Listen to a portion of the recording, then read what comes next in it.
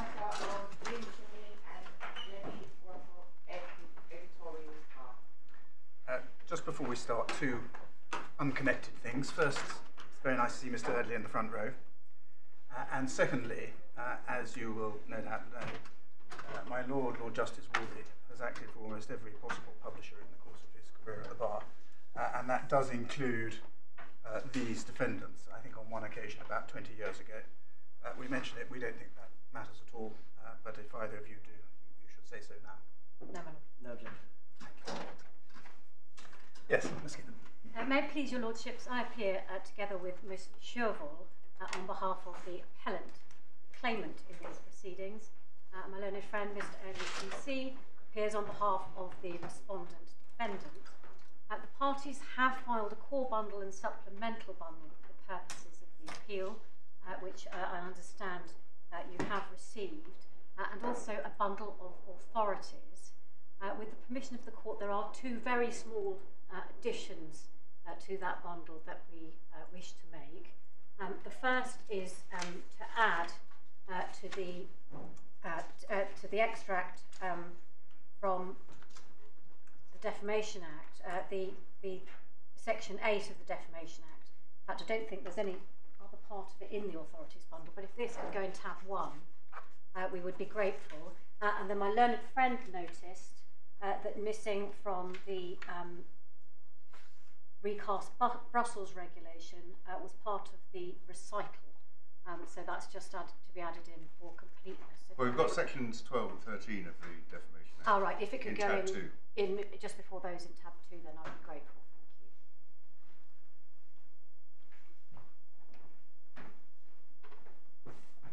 Thank you. It's all right. I was going to say I've got an electronic bundle, but frankly I can look it up. It's not a problem. The extra page of recital should go into tab 6 in the authority. Thank you. In addition, my lords, my learned friend has filed a supplemental skeleton which he seeks permission to rely on. If it helps to short-circuit matters, the claimant has no objection to that. Thank you. The claimant appeals with the permission of Lord Justice Arnold against parts of an order of Mrs. Justice Tipples, dated the 27th of May 2021, in which the judge did the following.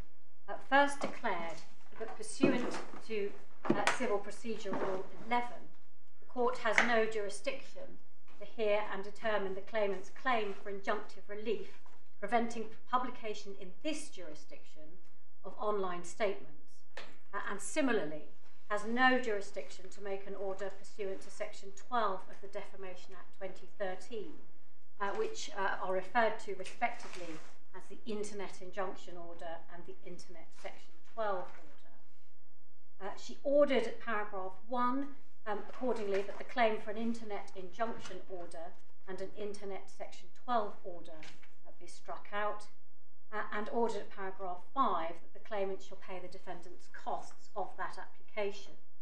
There is no cross appeal, although the defendant has, out of an abundance of caution, as it puts it, filed a respondent's notice seeking to uphold the judge's order on one additional ground, to the extent that is not covered in the judgment. My lord, before I proceed any further, I plan to take matters as follows. First, to give what I will try to do is not to repeat what's in my skeleton argument, because of course your lordships will already have read and had the benefit of that. I wish to give first a brief overview of the position and effect of that ruling for these proceedings and this claimant. But then I wish to say a little bit about the parties and about the action before coming to deal substantively with the grounds. So that is how I'm proposing to take this. By way of overview, the effect of the decision below is that in the event that the claimant's claims succeed, that is, the court finds as a fact that each publication complained of has caused or is likely to cause serious harm to his reputation in this jurisdiction, and there is no defence, made out, so there is no defence at the moment, but let us assume for present purposes no substantial truth defence is made out under section 2, no public interest defence made out under section 4. Even in those circumstances, the court will not be able to make any order restraining online publication here or requiring the defendant to publish on a website or web page accessible to persons within this jurisdiction a summary of the judgment made against it. Are you making that point because you suggest that that is an unjust position for your client to be in? Yes, my lord. Does that assume that your client would not be able to get that relief in a global claim, in an available global claim jurisdiction? And if so, is there any evidence of that? No, it doesn't, but the important point, my lord, is that it's about this claim is now extant, and it's about the justice done in this claim, and what remedies are available or not in this claim, in my submission. Because it's always been the case. For example, one could always turn around and say to a claimant in a mosaic jurisdiction case, well, I don't need to give you damages here because you can go and get global damages, isn't that better? So the jurisdiction exists, it is in play, and the question is about whether or not justice can be done in the circumstances of the particular case. Thank you. In other words, whilst the court will be able to compensate the claimant for the harm caused to his reputation as at the date of judgment, it won't then be able to take any steps to protect his Article 8 right to reputation in this regard in respect of ongoing publication of those very statements, or in respect of any similar news statement in this jurisdiction by the defendant, even where the court takes the view that the claimant's Article 8 rights clearly and unequivocally outweigh the Article 10 rights of the defendant. As in my submission, once we get to that point, must be the case because the defendant will have lost a trial on the merits and will have been found to have committed actionable wrongs against the claimant which impinge on his Article 8 right to reputation. And I should add that my learned friend takes no point about Article 8 for the purposes of this appeal and whether the requisite threshold of seriousness is crossed. So it proceeds on the assumption that it is, has been. And my lords, it's not just that the court will not be able to do anything to remedy the claimant's situation. And this goes back, I think, my lord, to a question you were asking a moment ago. The claimant will not be able to do anything about it either. He will not be able to bring any further libel proceedings in respect of the ongoing publication of those statements because of the operation of Section 8 of the Defamation Act 2013, the so-called single publication rule, by which the 1-year limitation period runs from the date of first publication.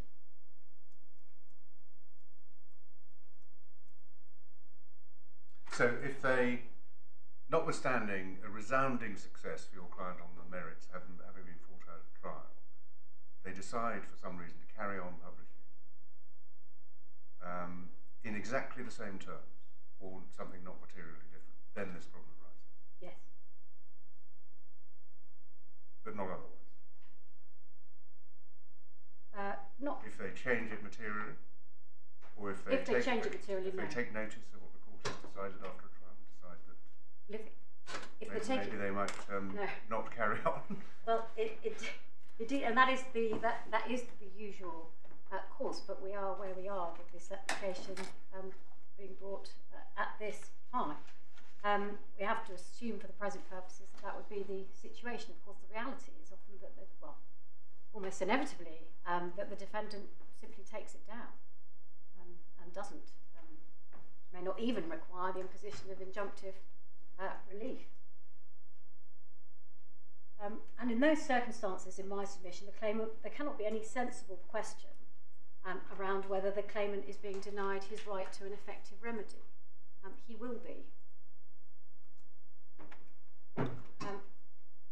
But it isn't, my submission is that cannot be right as an outcome, and it isn't. Because the good news, if I can call it that, is this.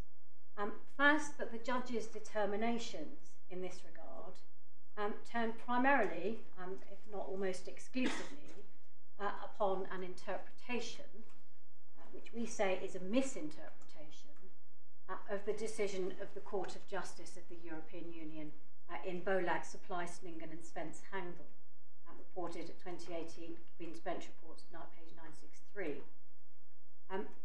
And there is a reading of that case, which we say is the way in which it should obviously be read in any event, so not requiring any forced or strained reading. There's a way of reading that case that will enable the court to act compatibly with the convention of all parties throughout the lifetime of this case, by ensuring that the claimant remains able to obtain all appropriate relief to protect his Article 8 rights in this jurisdiction. And I'm now going to turn to say something about the parties and the claim. The claimant is an Italian national who holds a British passport, having obtained British citizenship along with his wife and 2 daughters in 2018. He's a businessman with more than 20 years' experience in investment management and banking, and as the defendant acknowledges at paragraph 2 of its appeal skeleton, he does have substantial connections to the UK. His connections to the UK, more specifically to London, are many. They are educational, familial, professional, and personal. He first moved here in 1985 to study economics and history at University College London, and has lived here for substantial periods since. His children have only ever lived in London and are both in full-time education in the UK, and London has always been the hub of both his professional and personal life. And in consequence, his reputation here, both professionally and personally, is of the utmost importance to him.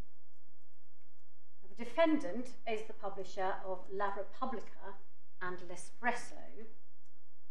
La Repubblica is a daily newspaper published online and accessible worldwide, and in digital edition, exact replica of hard copy edition. L'Espresso is a weekly current affairs magazine published online and in digital and hard copy edition. The online version, again, is accessible worldwide.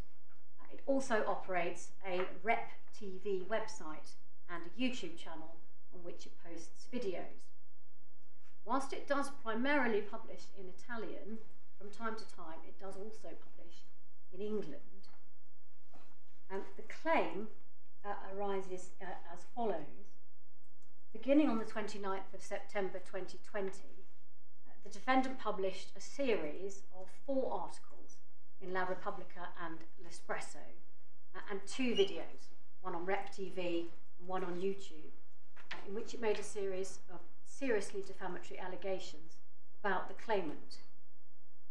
All of those allegations are about his dealings, or alleged dealings, with the Vatican in relation to its investments related to an iconic London building, 60 Sloane Square, which is better known to some as the old home of Harrods, now a luxury development.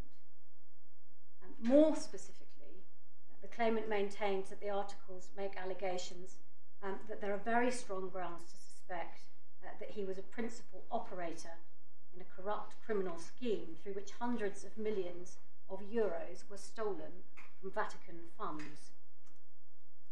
One of those articles, my lords, was published in English, first published on the 30th of September 2020. And that is the second article that was complained of in what is now the re-amended particulars of claim. And my lords, I don't intend to, because it's not necessary for the purpose of this appeal, to trudge in detail through the re-amended particulars of claim. But it may be worth just turning up the part pertaining to Article 2, and that's in the supplementary bundle right at the back.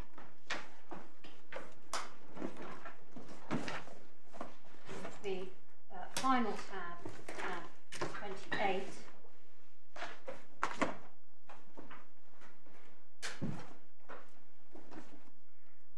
And the pleading in relation to the second article begins at paragraph 14. As I said, that was a publication in English with the headline, "This is how they stole money from the Pope." And the defamatory imputation or meaning which that article is alleged to bear is set out at paragraph 15 of the pleading, which is at page 248 of the bundle. And your lordships will see that that meaning is as follows. That there are very strong grounds to suspect that he was a directing mind behind an evil €454 million heist in which, through corruption and fraud, the Vatican's finances were mercilessly assaulted and plundered, and hundreds of millions of euros, including money given for alms through charitable donations to Peter's Pence, was stolen, and is guilty of criminal offences as a result. As well as publishing that article in English on its website, also on the 30th of September 2020, the defendant took active steps to draw it to the attention of its English-speaking followers, tweeting in English via its Twitter handle @Republica, 3 tweets with links to that article to its 3 million Twitter followers over the course of that day. And that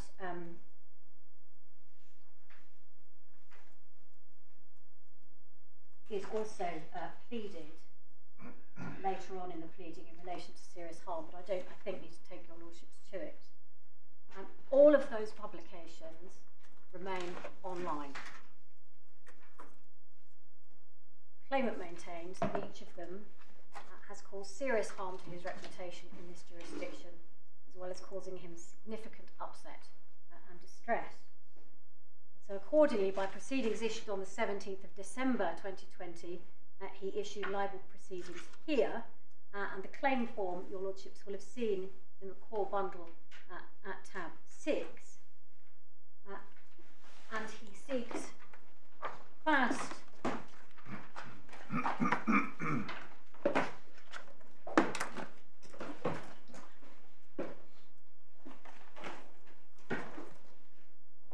at 1.5 compensatory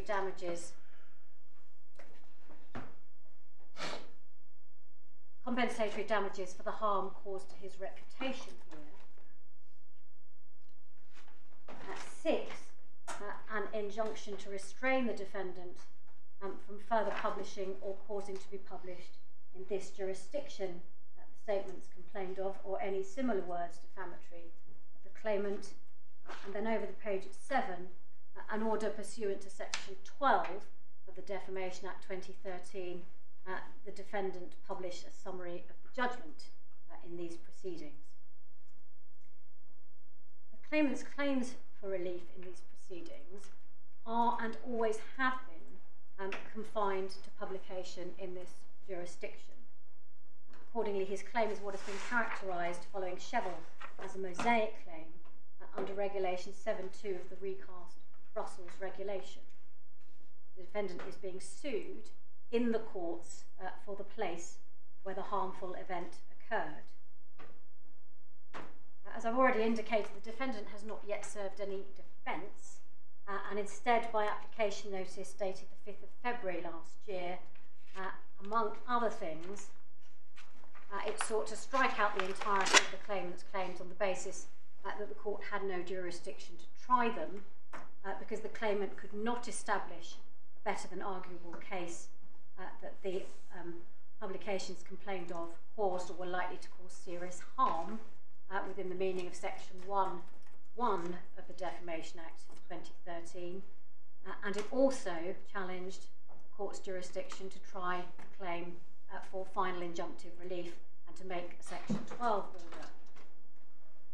Following service of the claimant's evidence in response, the defendant abandoned that serious harm challenge, which was the mainstay of the application, in my submission, and by paragraphs 3 and 4 of the order of the 27th of May, the judge ordered the defendant to pay the costs in this regard to be assessed if not agreed, together with a payment of £50,000 on account.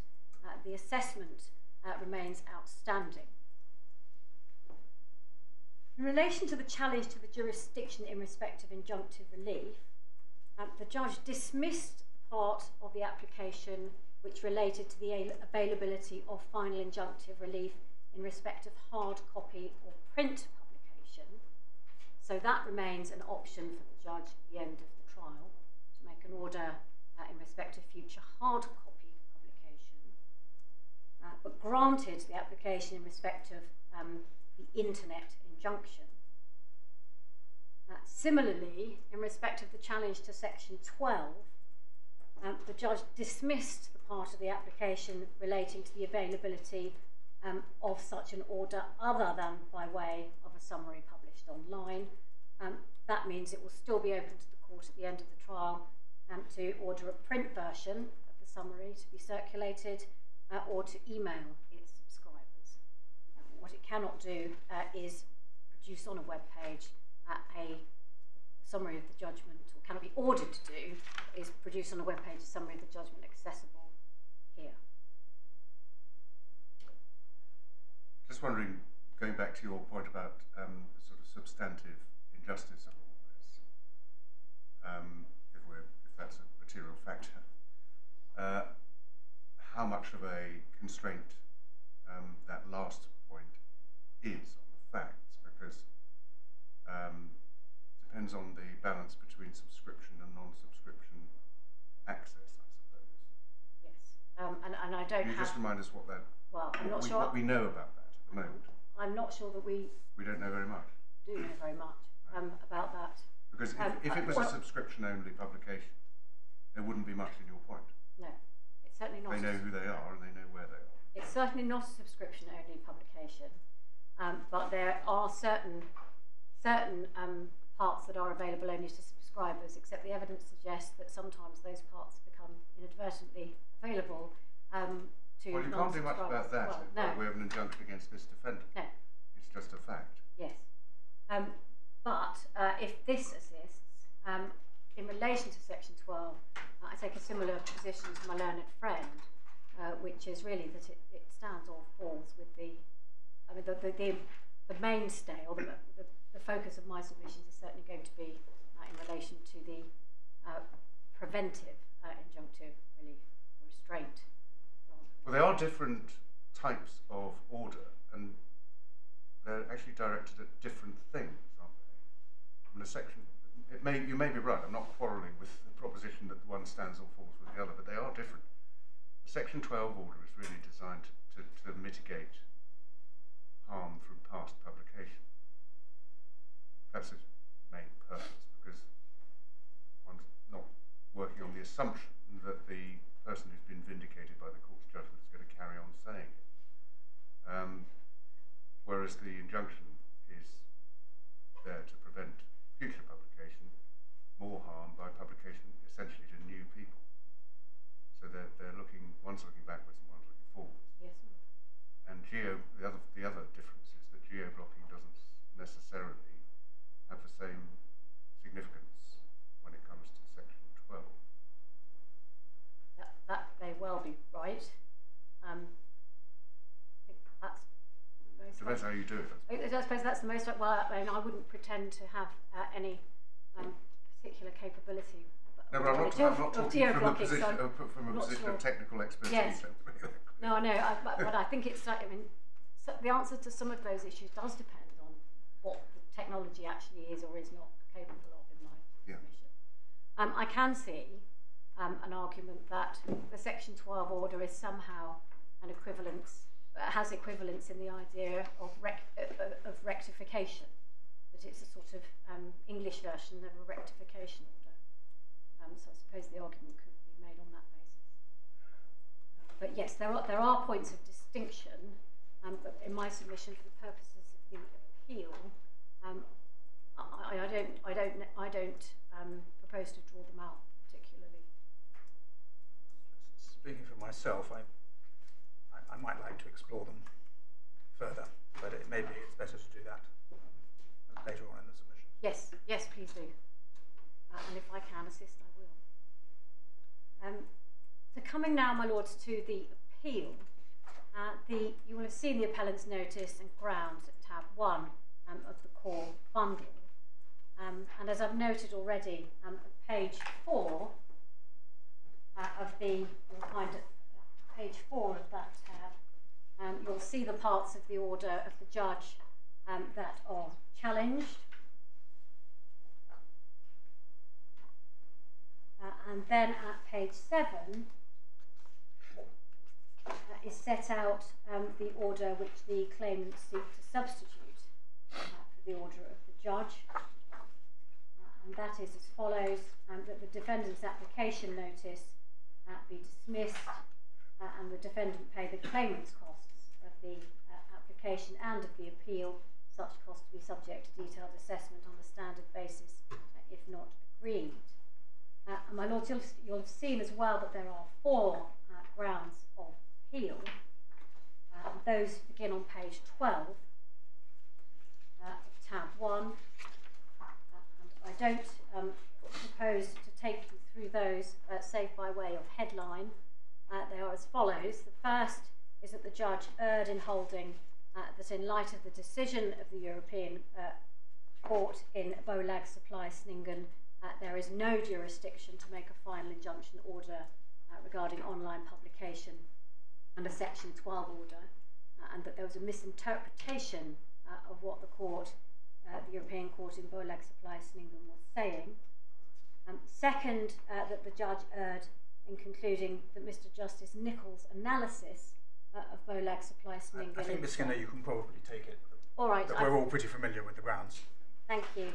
And of course, permission to appeal was granted by order of Lord Justice Arnold, dated the 15th of October 2021, and that was in respect of all of the grounds.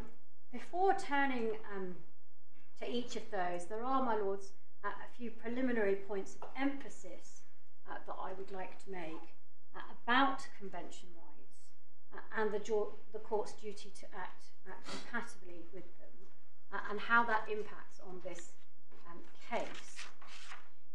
I appreciate that this is a rather back to basics. This is going to be rather back to basics, but I do think in my submission it's important to do it. And that is to go back to the wording of Section 3 of the Human Rights Act, which we find in the Authorities tab 1 at page 3.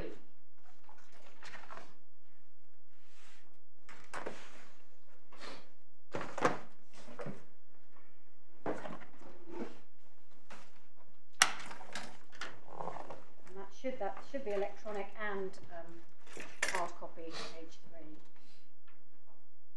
And that provides, my lords, and I know this is familiar, very familiar, that so far as it is possible to do so, primary legislation and subordinate legislation must be read and given effect in a way which is compatible with convention rights.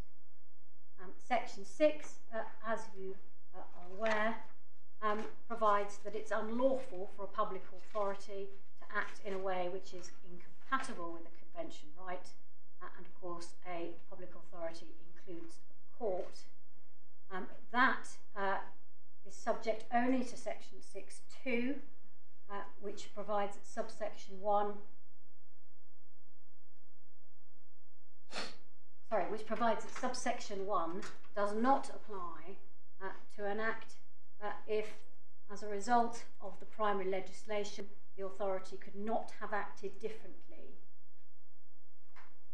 or in the case of one or more provisions or made under primary legislation which cannot be read or given effect in a way which is compatible with convention rights, the authority was acting so as to give effect to or enforce those provisions. And my lords, it is in my submission important to bear that in mind when approaching the question of what the appropriate interpretation of BOLAG supply slingen is. Of course, BOLAG supply slingen is not itself primary legislation. BOLAG supply slingen is interpreting primary legislation, namely Regulation 7.2 of the recast Brussels regulation. And that it's also important, my lords, because the court, what it emphasises is that the court is only relieved, if that's the right word, which it isn't, of its duty to act compatibly if it's not possible to read or give effect to the legislation concerned in a way that is compatible. Paragraph 52 of my learned friend's skeleton argument, which is at page 303, should you wish to turn it up, he says that if Article 7.2 of the recast Brussels regulation has the meaning and effect ascribed to it by BOLAG supply slingen, then there is simply no room for convention argument, because under the regulation, the courts of Wales could not have acted differently. They could only have assumed jurisdiction if the regulation permitted it, and it doesn't. But that, in my submission, is a fallacious argument because it ignores the fact that it is possible, without any strained or forced reading of any kind, to read Article 7.2 in a way that is compatible with convention rights. And it's also possible to read BOLAG supply slingen in that way. And notable for its absence from the defendant's submissions, for any suggestion that the reading or the interpretation contended by the claimant would be incompatible with the defendant's convention rights. Yes, there are certain points which I will come to about legal certainty, but there is no assertion that goes further than that. Not suggested that the defendant's Article 10 rights will be fundamentally interfered with in a way that is incompatible with them if we are right.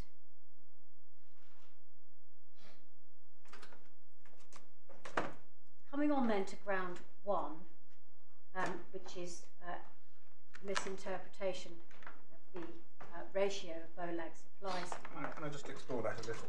Yes. If the effect of the injunction, an injunction, which is sought in a mosaic claim, even though expressed to be confined to publication here, is in substance to remove publication elsewhere, is that not an interference with Article 10 rights? Yes, my lord, but that's not this claim or this application. Well, I think it is said in this case that at the very least, the injunction, which you say is possible with geo-blocking, would restrain publication in Scotland and Northern Ireland. It is possible that it will have that. Well, yes, it may, but if that were the factual situation at the time when the judge was making the order, we would argue, our argument would be that would be a proportionate interference. It's up to the defendant to choose how it complies with an order. There is a world of difference in my submission between an order which is expressed in terms that require removal and an order that has an effect which may, or one of the ways of giving effect to that order is to remove. So at the end of the claim, if the order is an order restraining publication in this jurisdiction, the defendant has a choice. The defendant can simply take it down. And in reality, that is what most defendants do when they've lost a libel claim, if they haven't already removed it pending the outcome of the claim. Or it can take other steps, including geo-blocking. And as to the state of that technology, the evidence that we currently have, provided by solicitors, not provided by experts in this field, suggests that certainly in relation to YouTube, there is only facility to block UK-wide, and in relation to Twitter, there is only facility to block UK-wide if, there is no facility unless you also upload a video, and then you can block, but it's UK-wide. So there is some small, on the current state of the evidence, and I do emphasise that, there is some small extraterritorial effect. But that is not a reason, or in my submission, not an appropriate reason not to make the injunction at all. Would an injunction granted under the Article 7.2 jurisdiction that had the effect of preventing publication outside the mosaic territory in which that injunction was granted be prescribed by law?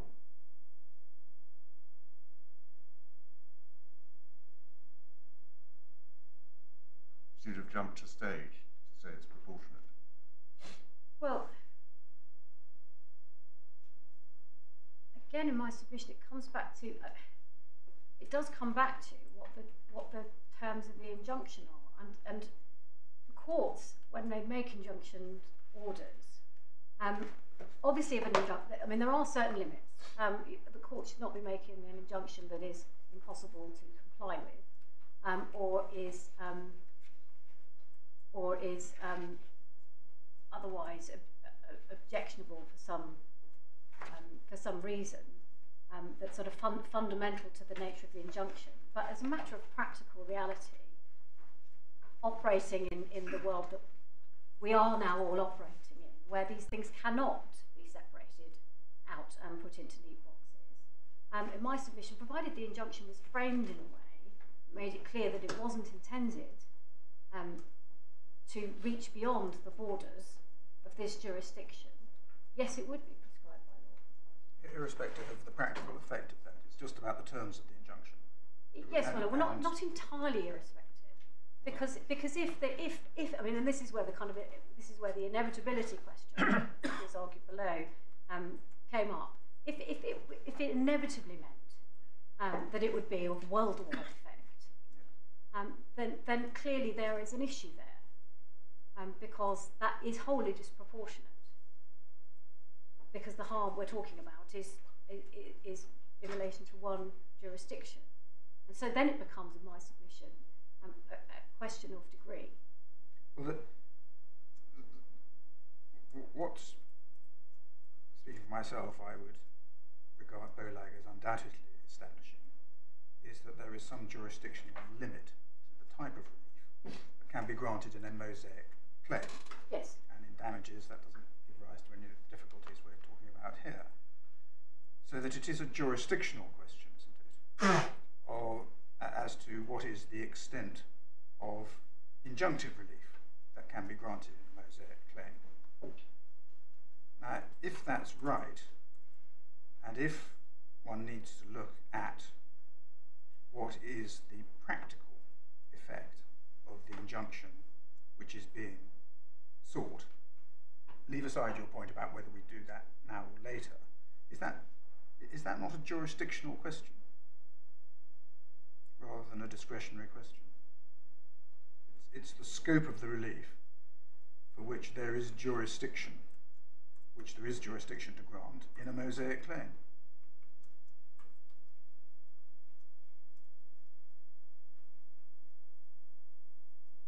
My Lord, it may be, but it is in my submission a question of degree.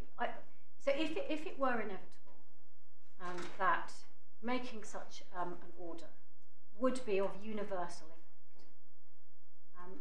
then that does call into question the existence of the jurisdiction.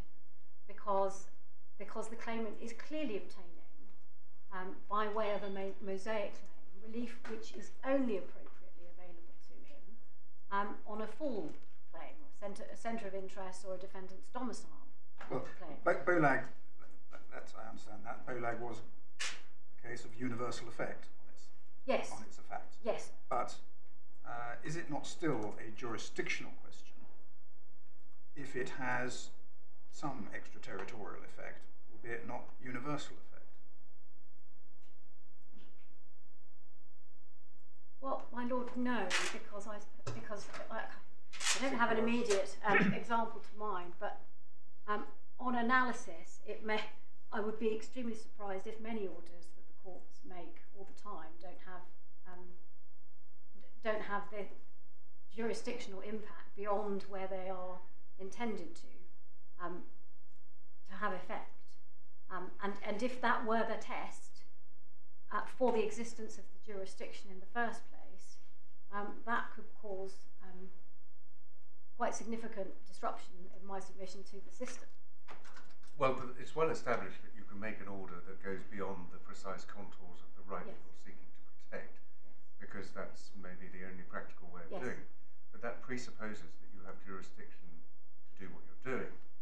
We're dealing here with what is a special jurisdiction, which is, depending on how one reads the authorities, on one view, confined in its subject matter to the to granting remedies in respect to publication within the jurisdictional, the territorial jurisdiction of the Mosaic Court. So we're dealing with a different situation.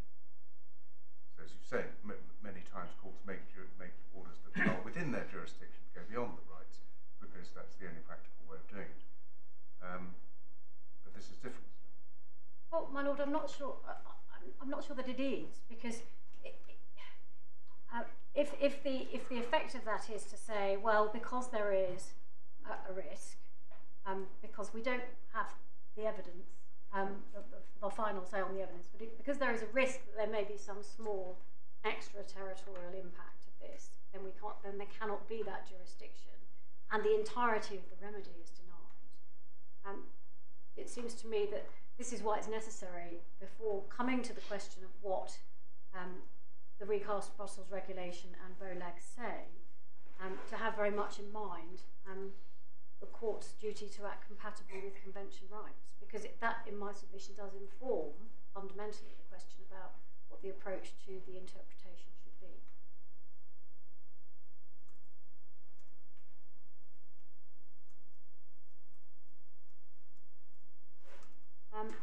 So I'm on my first ground, the ratio of BOLAG supply Slingen, and I do not propose to take the court in detail through each and every authority, but there are a few points of emphasis that I do wish to make.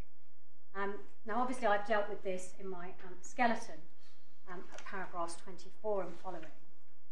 And as the court is aware, it was Chevel that established the availability of the Mosaic claim under what is now Article 7.2.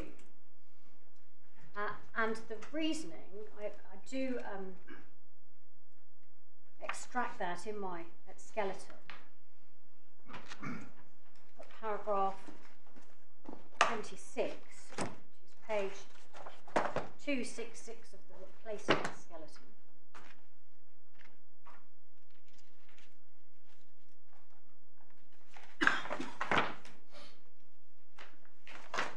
That is tab 14.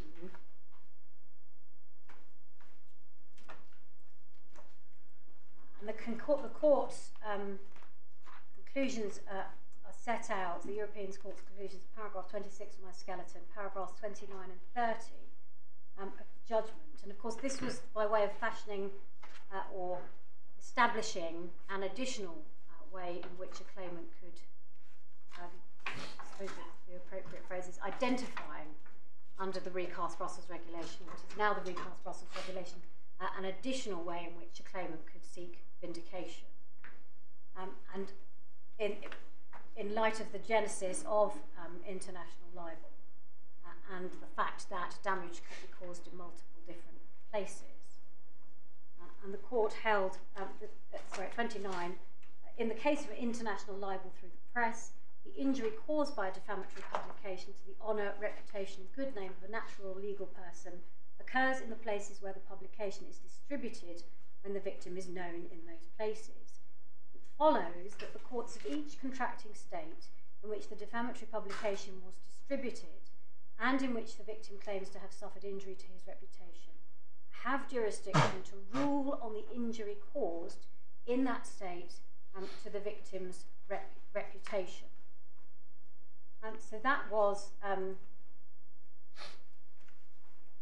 the start point, the result of which it was made clear that the claimant could bring a claim for all the damage caused in the place of domicile of the defendant in accordance with the general rule, or in jurisdictions where the libel was published for the loss suffered in that jurisdiction.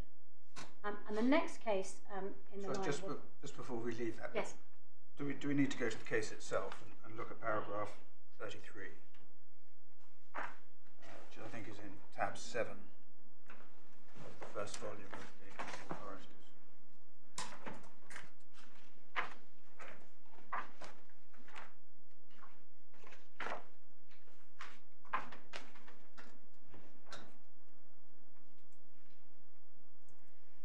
And the meat of it. So I'll give you a moment. You're not there yet. Right.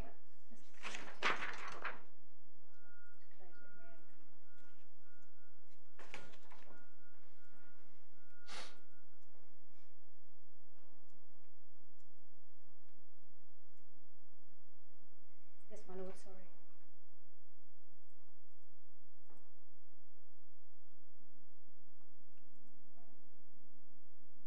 Gives me some satisfaction that being such a dinosaur as I am, and I use paper bundles, I do sometimes get them more quickly than others.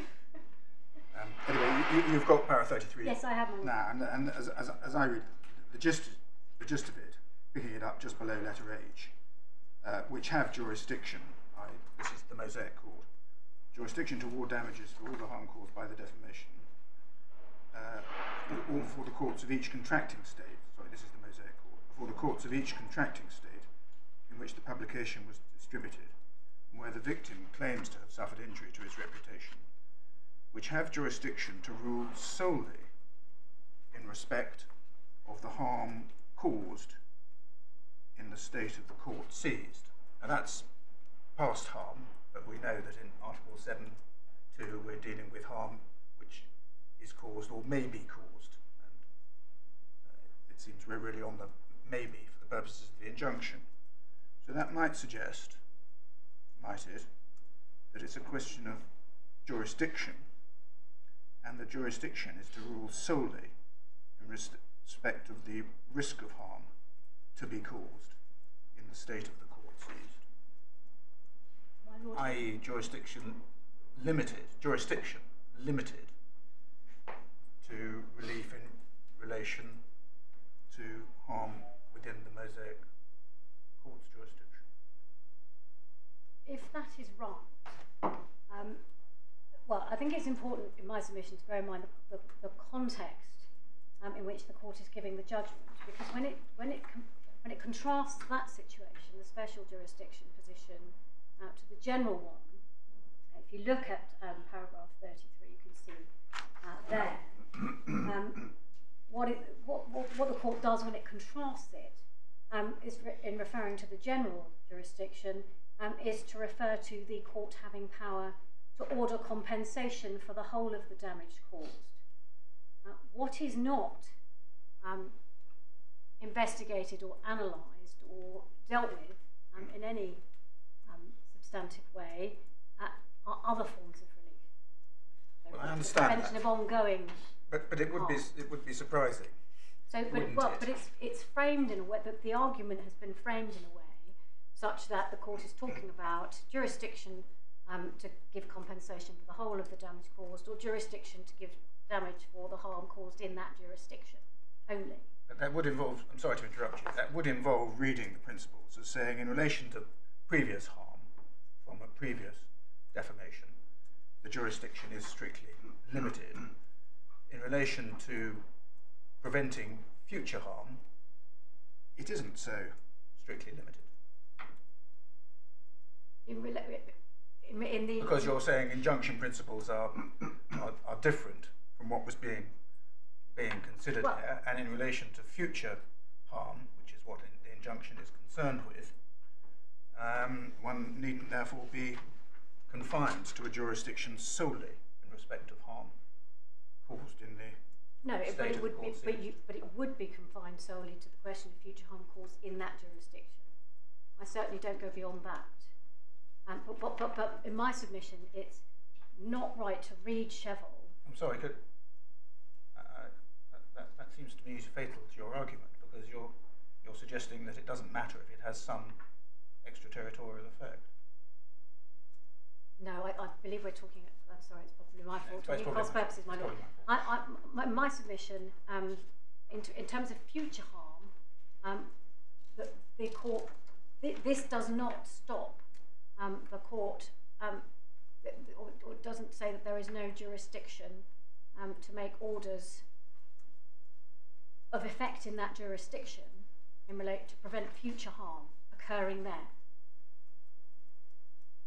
So, for example, and I think the fundamental point about Cheval is that the court isn't being asked to look at the whole package.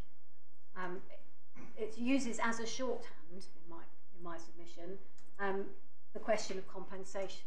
Is it for the whole, or is it for the compensation in that jurisdiction? It's not considering questions about other remedies, the availability of other remedies. Not because those should be treated differently. In my submission, they shouldn't be. They should fall in line with the question of compensation.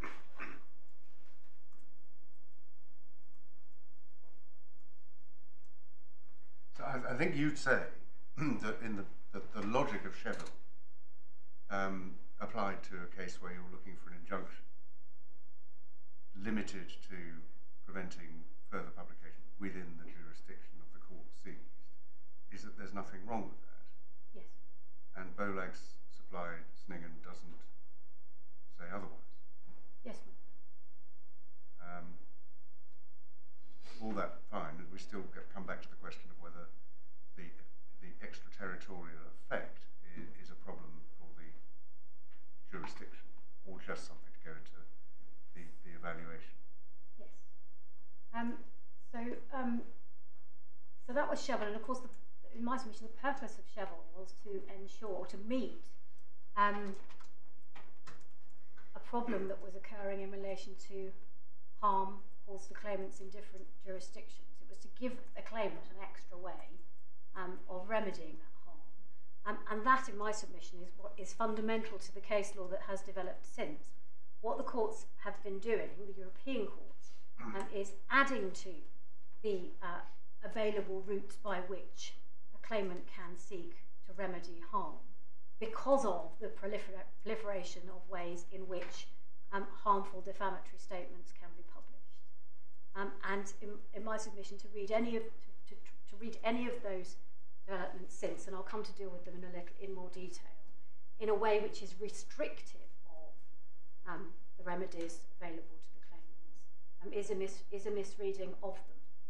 And if we look at, for example, particularly actually when one looks at what the Advocates General were arguing in each of the cases, and the fact that, for example, in Volag Supply Sningen, I'm jumping ahead of myself here, the Advocate General was arguing for getting rid of, to put it colloquially, the mosaic jurisdiction altogether, and the court didn't do that. The court retained that jurisdiction. And for example, in E-date, the court, as your lordships are aware, added a third option for a claimant. So it's adding to the range of remedies for the claimant by establishing a new basis, or identifying an additional basis on which a claimant can claim, namely by bringing a claim for all the damage caused in the place where he has his centre of interests. And that remedy was added to the suite of remedies already available in light of the ubiquity of the content. It was not, in my submission, intended to restrict the claimant's right to access remedies already available if he's bringing his claim under another of the heads, for example, under the Mosaic jurisdiction. I'm not challenging your proposition that these were methods introduced with the purposes of giving claimants a greater range of options, but they also give defendants a greater range of options, because a defendant can always bring an action for a declaration of non-liability if they do so in a permissible global jurisdiction. The claimant's stuck with that one. Yes. But the fundamental reasoning behind adding that extra jurisdiction was to recognise and deal with a growing way in which harm can be caused, in my submission.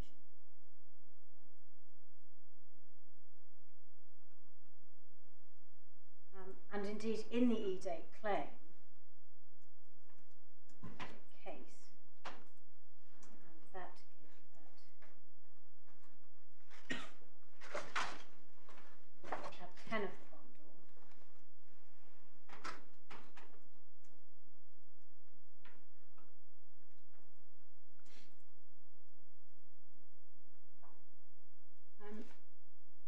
The court expressly preserved the claimant's right to the Mosaic claim in respect of each member state where the content placed online has been accessible, and it did that at paragraphs 51 and 52.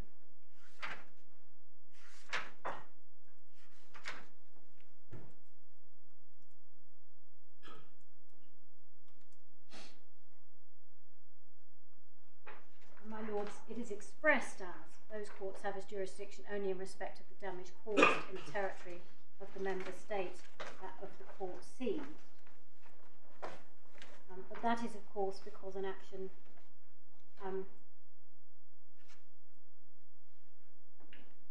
that's because that's how the action is brought. I mean, in a libel claim, of course, it's the publication, and that's the harm caused. But it doesn't, in my submission, that language does not then mean that by definition remedies which go to future harm are not available. That's not what paragraph 51 is saying.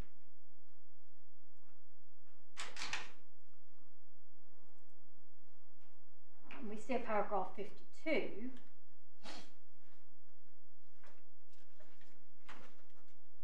that in the event of an alleged infringement of personality rights by means of content placed online on an internet website, the person who considers that his rights have been infringed has the option of bringing an action for liability in respect of all the damage caused, either before the courts or of the member state in which the publisher of that content is established, or before the courts of the member state in which the centre of his interests is based. That person may also, instead of an action for liability in respect of all of the damage caused, bring his action before the courts of each member state in the territory of which content placed online is or has been accessible.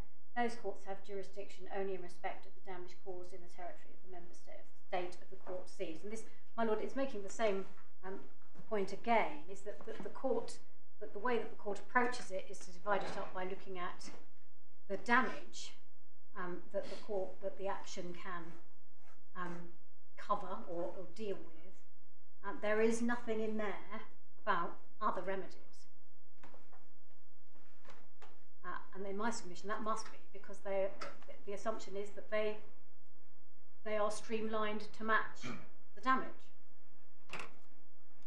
One would have expected, given the length of time that's passed since Cheval, that there would be a case in which this had actually been done, or at least considered. But neither side has shown us one. We just don't know.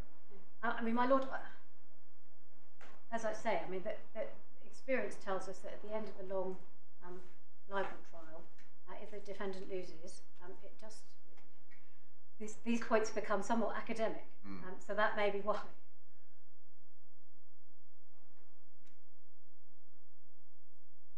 And then, my lords, when we come on to BOLAG supply Slingen itself. And that's at tab 13.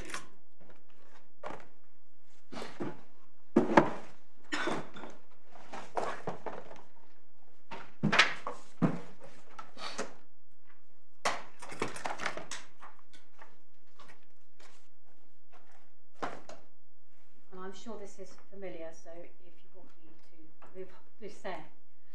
But the claimants in that case were an Estonian company and one of its employees who brought an action before an Estonian court for an order that a Swedish trade association rectify incorrect information published on its website pertaining to the company, delete comments appearing there, and pay the company compensation for the harm sustained, and also pay the employee compensation for non-material damage.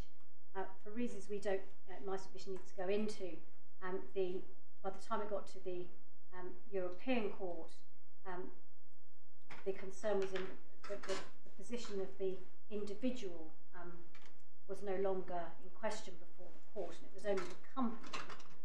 But as I say, that doesn't matter. What the court held was that a person who considered that his personality rights had been infringed by means of online content on a website had to have the option of bringing an action for damages in respect of the harm caused before the courts of the member state in which his centre of interest was based, so that's E-date. And then secondly, and this is more important for the purposes of this appeal, that in the light of the ubiquitous nature of the information and content placed online on the website, and the fact that the scope of their distribution was in principle universal, an application for the rectification of the former and the removal of the latter was a single and indivisible application and could consequently only be made before a court with jurisdiction to rule on the entirety of an application for compensation for damage. And my lords, I don't quibble with that. In my submission, that's right.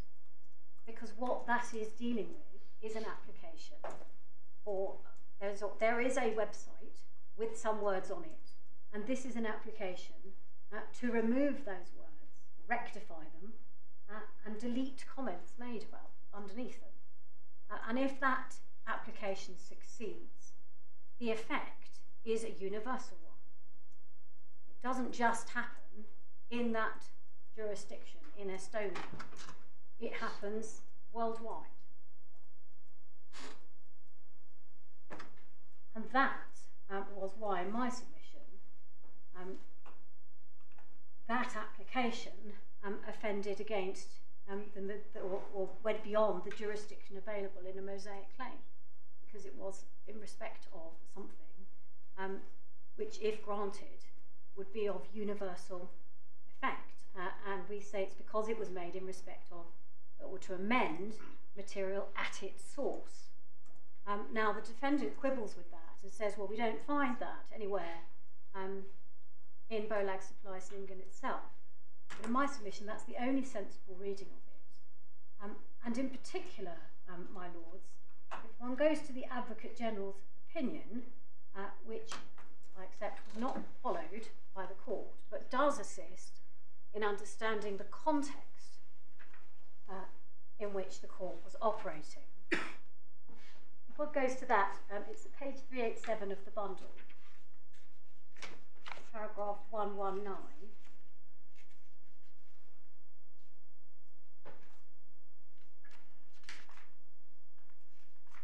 Where the Advocate General's addressing the question of jurisdiction for an injunction ordering the rectification and removal of allegedly harmful information, and says this: in the final part of this opinion, I will turn to the issue raised by the first preliminary question. If the Shell mosaic approach to international jurisdiction for territorially limited damage is maintained, does it confer on the national court the competence to issue a cross-border injunction, such as the one requested in the main proceedings? In other words, if the competence of the Estonian courts is limited to the harm caused to the claimant on Estonian territory, can they issue an injunction ordering the defendant in Sweden to correct and delete the harmful information in its entirety. And that, in my submission, makes it absolutely clear what the issue was that the court was wrestling with in Bolag Supplies Lingham. And that is why it is different from the issue that is before the court in this case, because it is not an application to correct and delete harmful information in its entirety, and nor will it have that effect.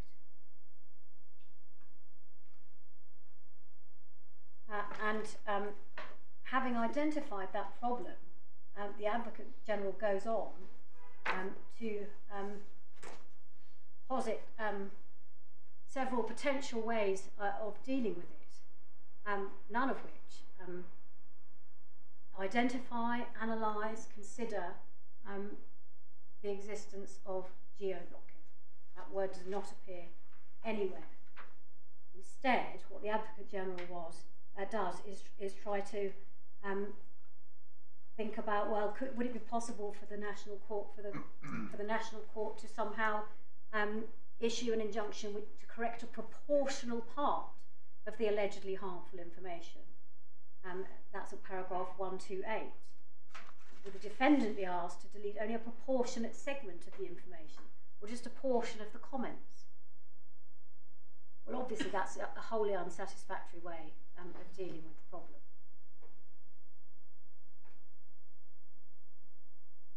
And at paragraph 129, the Advocate General acknowledges this and says such rather absurd considerations clearly point to just one possible answer. Provided that a court of a member state is competent to hear an extra-contractual tortious action for damages, it should also be entitled to rule on the issue of all the remedies that are available under national law. And as a result of paragraph 130,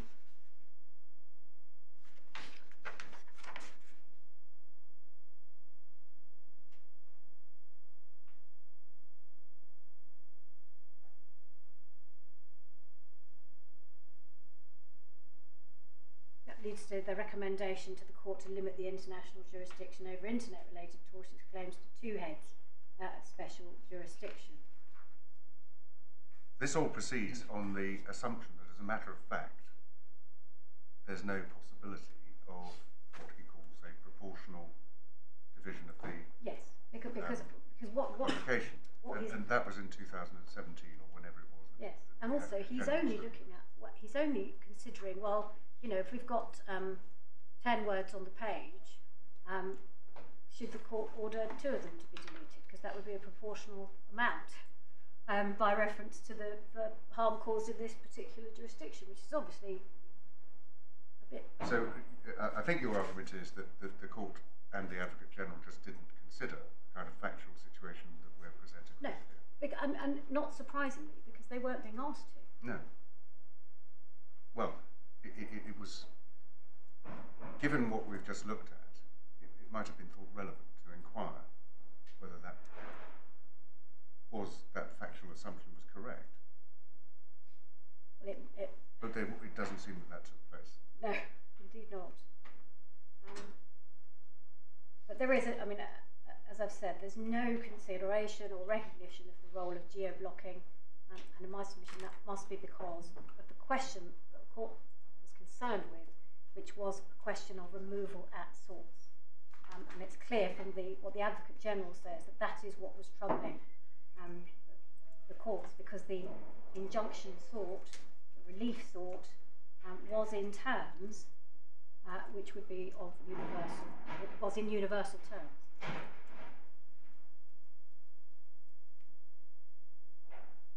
The court's judgment begins at page 392.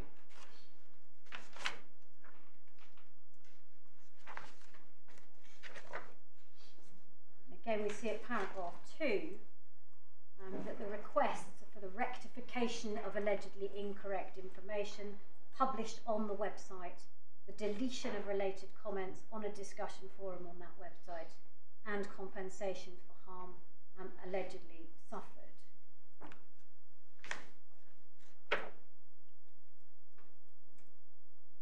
It's plain in my submission, again, that this is all about removal at source. So by definition, that claimant, if successful, would have obtained more than she was properly entitled to. She was properly entitled to in the exercise of the Cheval Mosaic jurisdiction, because that order would have been of a global effect. And not only of global effect, but is in global terms, which is perhaps the more offensive part of it.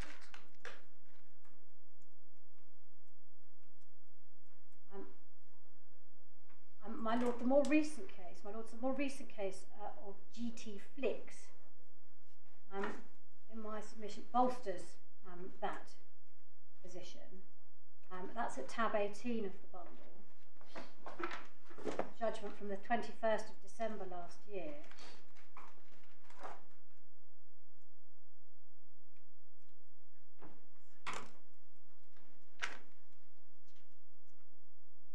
Beginning at page 509.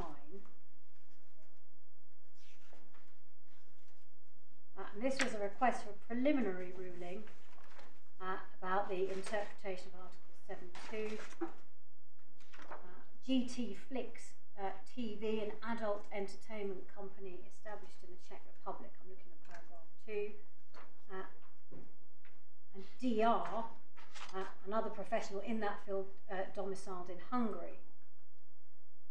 GT Flicks had made an application for rectification and removal of allegedly disparaging comments about it, which DR had placed online on several websites and internet forums, and a claim for compensation for the damage allegedly suffered as a result.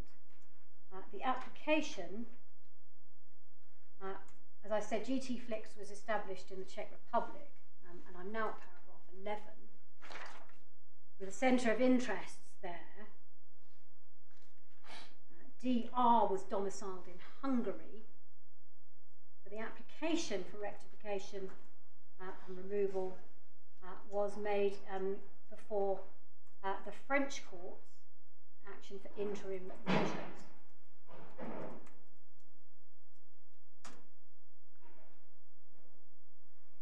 It's noted at paragraph 18 that the referring court has doubts as to whether a person who, considering that his or her rights have been infringed by the dissemination of disparaging comments on the internet, seeks not only the rectification of the information and the removal of the content, but also compensation for the resulting non-material and economic damage may claim before the courts of each member state in which content published online is or was accessible, compensation caused in that member state, whether pursuant to the judgment of Bolags, Supply, Sningen, that person must make that application for compensation before the court with jurisdiction to order rectification of the information and removal of the disparaging comments.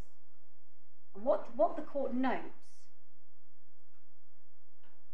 and this in my submission is important, is that a distinction is drawn at paragraph 28.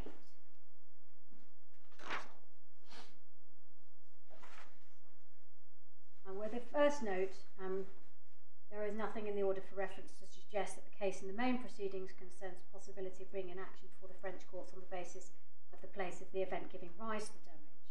But then the question does arise, however, as to whether the French courts have jurisdiction on the basis of the place where the alleged damage occurred. That's the mosaic. In addition, as noted by the referring court, GT Flicks TV did not request that the information and the comments at issue in the main proceedings be rendered inaccessible in France. So it's drawing a distinction there in my submission between what the application was about, which is rectification and removal on all the websites at source, and another type of application that could have been made but wasn't, which was to render the information and comments at issue inaccessible in France. And so the court there is drawing that distinction, and that is the case, what the claimant seeks to do here. terms of the injunctive relief sought, it would simply be to render the statements complained of inaccessible in this jurisdiction.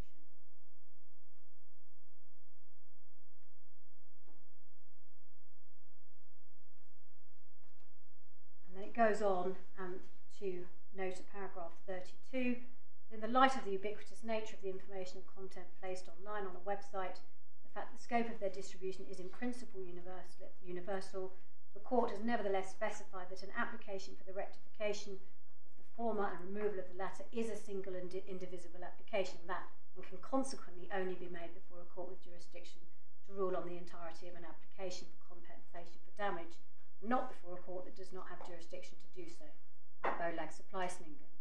And so this case, GT Flicks, was a case on all fours with the position in Bolag Supply Sningen.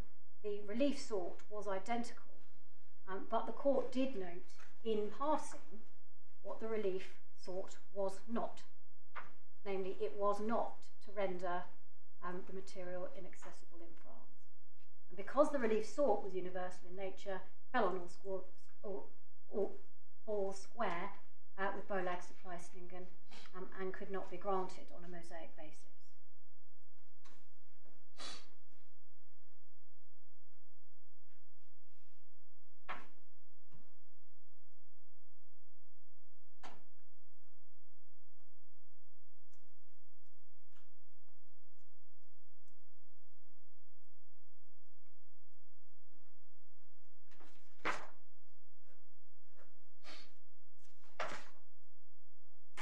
My Lords, if you go on to paragraph 36,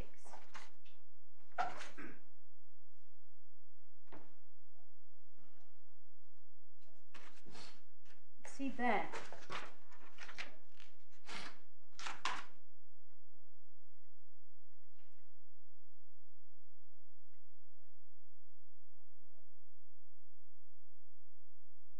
that the court, in relation to an application for rectification of information and removal of content placed online on the one hand, and on the other, application for compensation for the damage allegedly resulting from that placement, what the court says about that is while those applications are based on the same facts, their purpose, their cause and their divisibility are different, and there is therefore no legal necessity that they be examined jointly by a single court.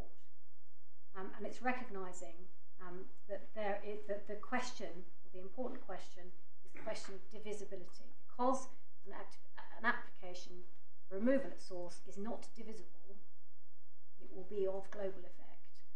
It is not available in a mosaic claim. Whereas applications that are divisible, there is no reason in principle why they should not be.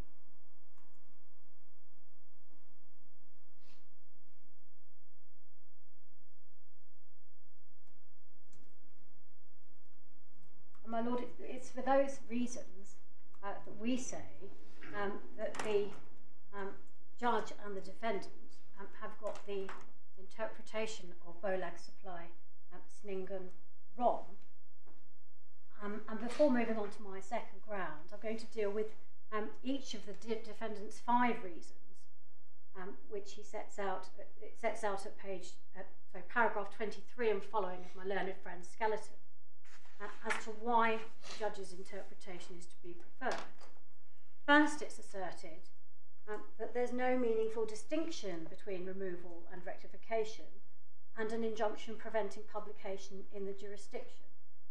My Lords, for the reasons I've already given, there is the whole point of a mosaic claim is that it's limited to the harm caused in that place, and all relief claims should also be so limited. Rectification and removal are global in effect and are completely different to blocking access, for example, from one jurisdiction.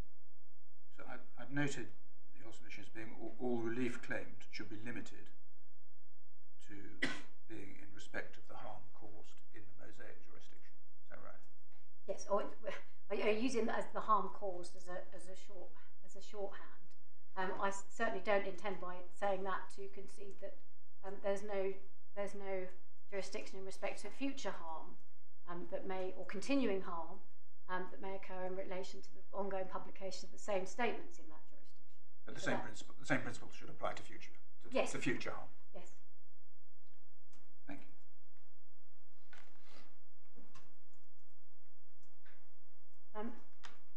In responding, in its first point of response, it said that the point of distinction that I make in my skeleton argument about a Section 13 order, which is this, that if we were seeking removal at source, we would also have asked for a Section 13 order, which specifically provides that a court may order the operator of a website to remove an offending statement. The defendant says there's nothing in that because Section 13 orders aren't available against defendants. They're to deal with third parties. The wording of Section 13, my lords, is not so limited. The relevant section is Section 13(1)(a), and it refers to the operator of a website. And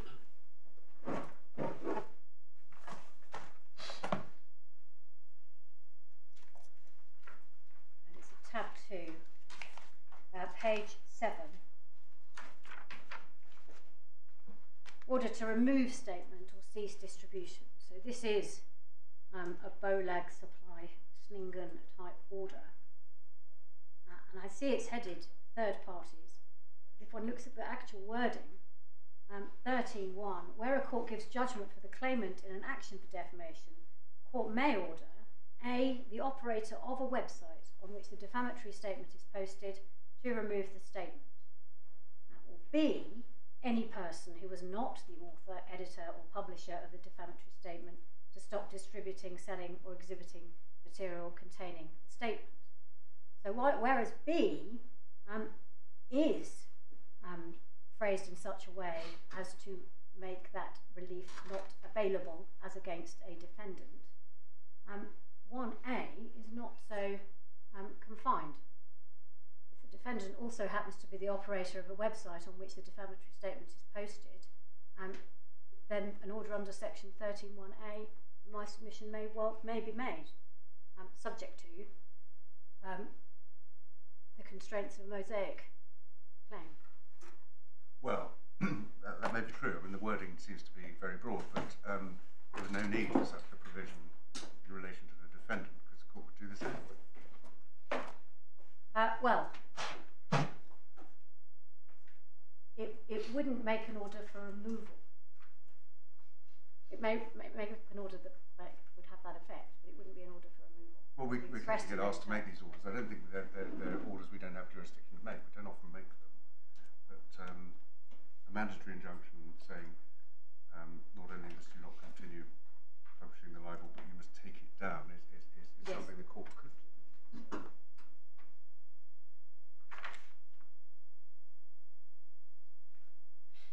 The second point that my learned friend says that, well, if the court thought there was any meaningful distinction to be drawn, it would have said so.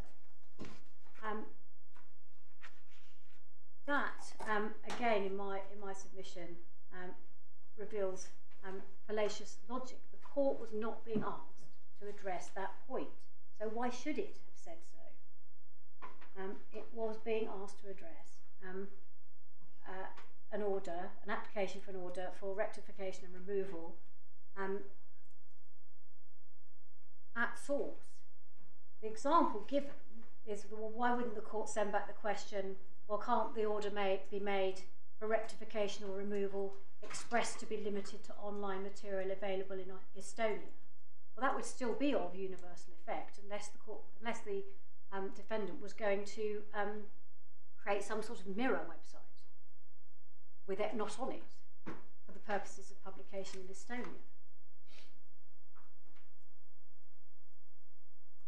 The argument was also made that the judge's formulation gives a proper recognition to the policy objective, the twin policy objectives of legal certainty and proximity. this assumes, in my submission, wrongly, that the claimant's formulation does not. But the defendant on the claimant's formulation can reasonably foresee being sued in the jurisdiction where the harmful event occurred, because that is what Article 7.2 says. And I note in passing that the wording of Article 7.2 is about where someone can be sued. It is not about where someone may claim for damages. It's not so restricted. So the defendant can reasonably foresee that he may be sued in a place where the harmful event occurred. That has long been established as the position. There's no problem with that in my submission, in terms of either legal certainty or indeed proximity, especially now we have the serious harm test that must be met. In fact, the centre of interest's formulation is, if anything, the much trickier concept for a defendant to deal with on the legal certainty front, because how is a defendant publisher going to have any real oversight or insight into where the claimant's centre of interests are? It's a centre of interests, not a mosaic claim that leads to fact-sensitive questions and issues about legal certainty. Yet the courts appear confident that a centre of interest test is sufficiently certain to meet that criterion, and if it is, then by necessary inference, that must also include a mosaic claim must also meet that test, even more so.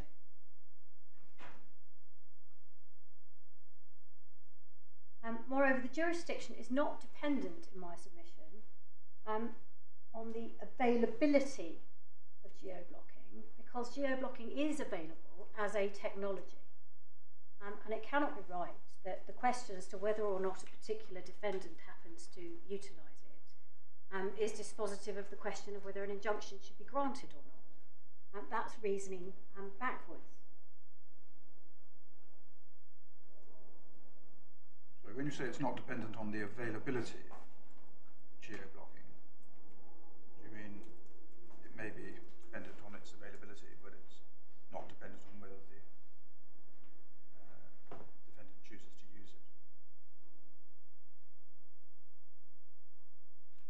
Yes, in that sense, yes. If there were no geo-blocking technology, so that internet publication was indivisible and universal, then you are plainly within MOLAC, aren't you? Yes. But the point you're making is the availability may be relevant, Yes. whether a defendant chooses to take advantage of that. So the availability is not the question. It's the defendant's choice. They can either just take it down to comply, or they can go to the expense and trouble of acquiring appropriate technology to do so. It's up to the defendant. But also, whilst we're on the question of geo-blocking, my lords, there is a point here that this is treated as being somehow fundamentally different to print copy and control of print copy. As a matter of reality, no defendant ever has complete control of where their print copies go either. They can take such steps as they can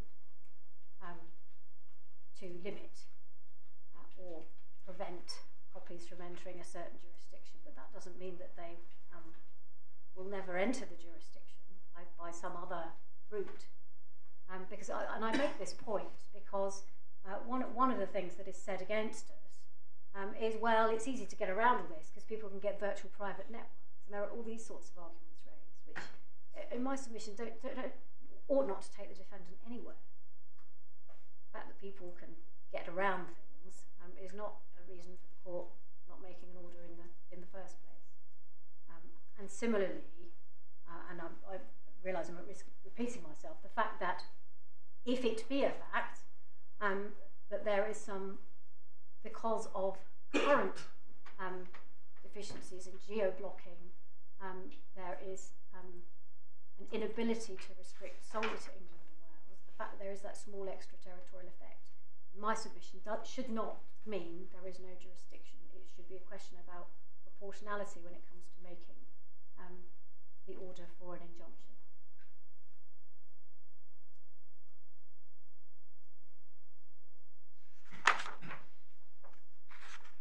And of course, geo-blocking is not the only available technology. One of the and this is referred to in Ms. Sanders' statement, but there is, of course, the ability to geolocate users. So in terms of it may not be that we're just talking about geo-blocking here. There may be other ways of complying with orders that are not just about blocking access to a whole jurisdiction. It might be that they can be. It might be that it can be dealt with in some other way by ways of because it is possible to geolocate individual internet users, for example. It's not just a question of bringing the shutters down on a whole jurisdiction. So this is why in my submission it is dangerous to get into the territory of making decisions about jurisdiction based on assumptions about what the technology can do. I'm not really following. If we're just looking at an injunction to prevent future access by people within a jurisdiction, how can geolocation of those who ex hypothesize have not yet availed themselves of the access? Well, if they're not, so if they try to locate it from a particular location, then they can't. Then they wouldn't be able to. That's geo-blocking, isn't it? Well, it's my fault. I'm not understanding. No. I don't have in mind the particular passage. Instead of using IP addresses, you're using some other method of locating the person, viz by reference to their mobile phone and its GPS coordinates and things like that. I raise that not because I'm able to assist very much with it, but just because I'm aware that there is other technology out there, and it would, in my submission, be wrong to limit the availability of relief based on an assumption about what the technology available can do or is capable of doing. Particularly in an area like this, where the situation is evolving all the time, and the position is very different from that even before the court in Berlag supply Sningen. Can you just, you needn't go to, can you just give me the reference in Ms. Sanders' statement? Yes. I can have it written down somewhere. Don't worry, in due course. No, I can. Don't let me hold you up. I don't know if you know. Okay, right. It's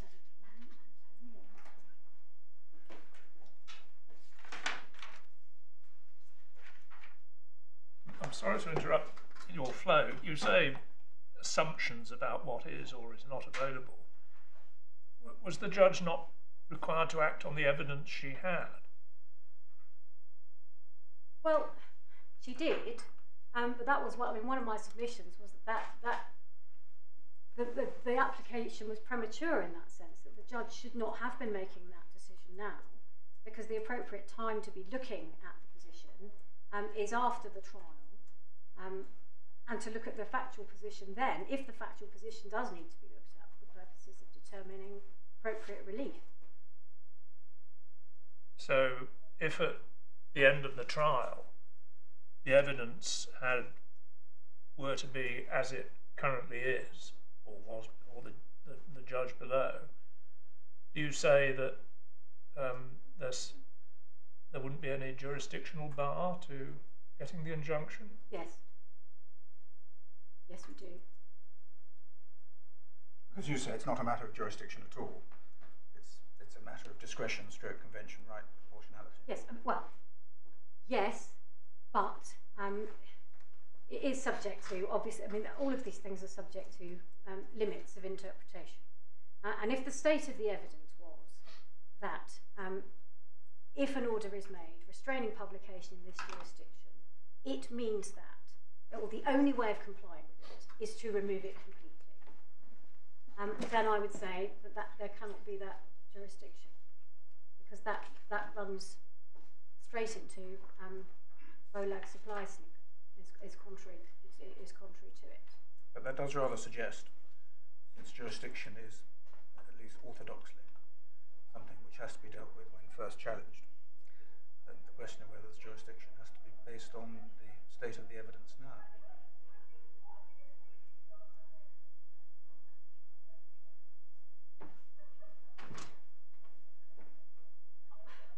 I don't think that could be right. I think it comes back to looking at what are the terms of the order sought. And also, I mean, I would say in relation to what is the state of the evidence now? The state of the evidence now is that it is largely disputed, except in relation to two small points about YouTube and Twitter. And in those cases, it is accepted that at the moment, when I say at the moment, of course, this is last year, I don't know what the position is today, but in terms of YouTube, it's only possible to geo-block UK-wide. And in terms of Twitter, as I said earlier, it's only possible to geo-block at all if a video is uploaded at the same time, and then it's UK-wide. But in relation to everything else, the evidence is disputed. And so in order to properly determine the question of jurisdiction when first challenged, what one is, in a case such as this, what one is looking at as a matter of reality is not a series of witness statements from solicitors about the state of the technology. What ought to happen is that evidence is put before the court, if not expert evidence, at least evidence from persons with knowledge of this technology and its capabilities and its costs. Well, that's quite heterodox in relation to jurisdiction challenges. There are often disputed facts which arise on jurisdiction challenges. Wait and see is not an approach, as far as I'm concerned, is ever adopted. That's why we have these tests, which may have some difficulty of application of who has better of the arguments and so on. I mean, the way I'm looking at it at the moment is that if the practical effect of the order, regardless of its literal terms, is critical to the question of jurisdiction, then the issue has to be determined on the evidence available to the judge at the time he or she is hearing the Part 11 application. And it's the onus is on the claimant to meet the standard. And if evidence is required to show that an injunction in these terms would not go beyond the boundaries of territorial jurisdiction, if all of that's right, then the deficiencies in the evidential scenario are a problem for your client. Subject to your point about what the evidence actually showed, but yes, I mean, well, if there's it's quite difficult. If there's a conflict of evidence, because there are certain points that the defendant, for example, the geolocation point that I referred to, is simply not answered by the defendant. So what's the court to do with that? You could make a judgment applying the standards established in the authorities on whether the good arguable case has been established. Yes, and in relation to, it's important in my submission also to bear in mind this, in relation to extraterritorial, if the problem is really on the state of the evidence, it's only about YouTube and Twitter. Well, that can be dealt with. That's not a reason for denying the relief in its entirety.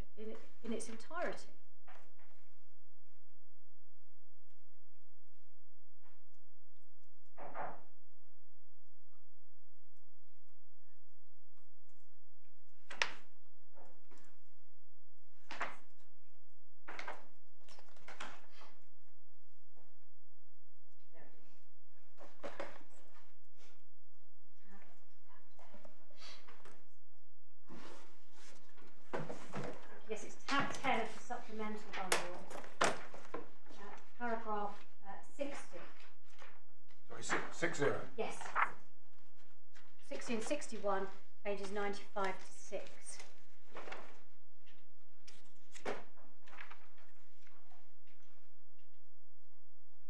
is made that the defendant's group of companies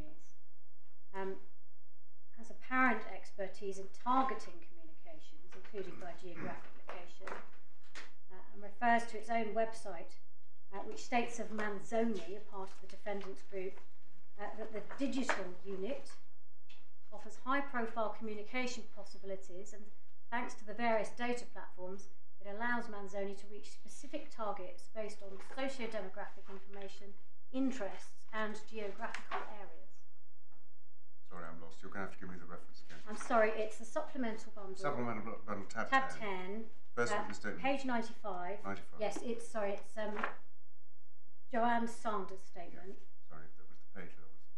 At page 95, it begins on paragraph 60.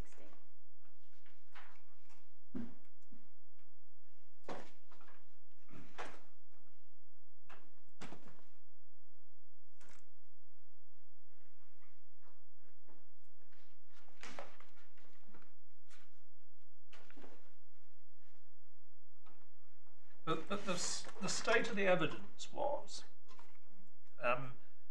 putting Mr. Bayes and Ms. Sanders together was that in relation to website access as opposed to YouTube or Twitter, it would be feasible to geo-block an individual article or articles in relation to all IP addresses in the UK. That was the state of the evidence. Yes, but it wasn't accepted because they were only looked at one particular provider. Well, but Ms. Sanders addresses the particular provider. She doesn't come up with any. Well, what you ought to do is look at, I don't know, Blogs and Co. They do a much better system where you can refine the restriction of access. What the judge had was there is technology available that allows disablement of access to any IP address in the UK, full stop. That's what the evidence was.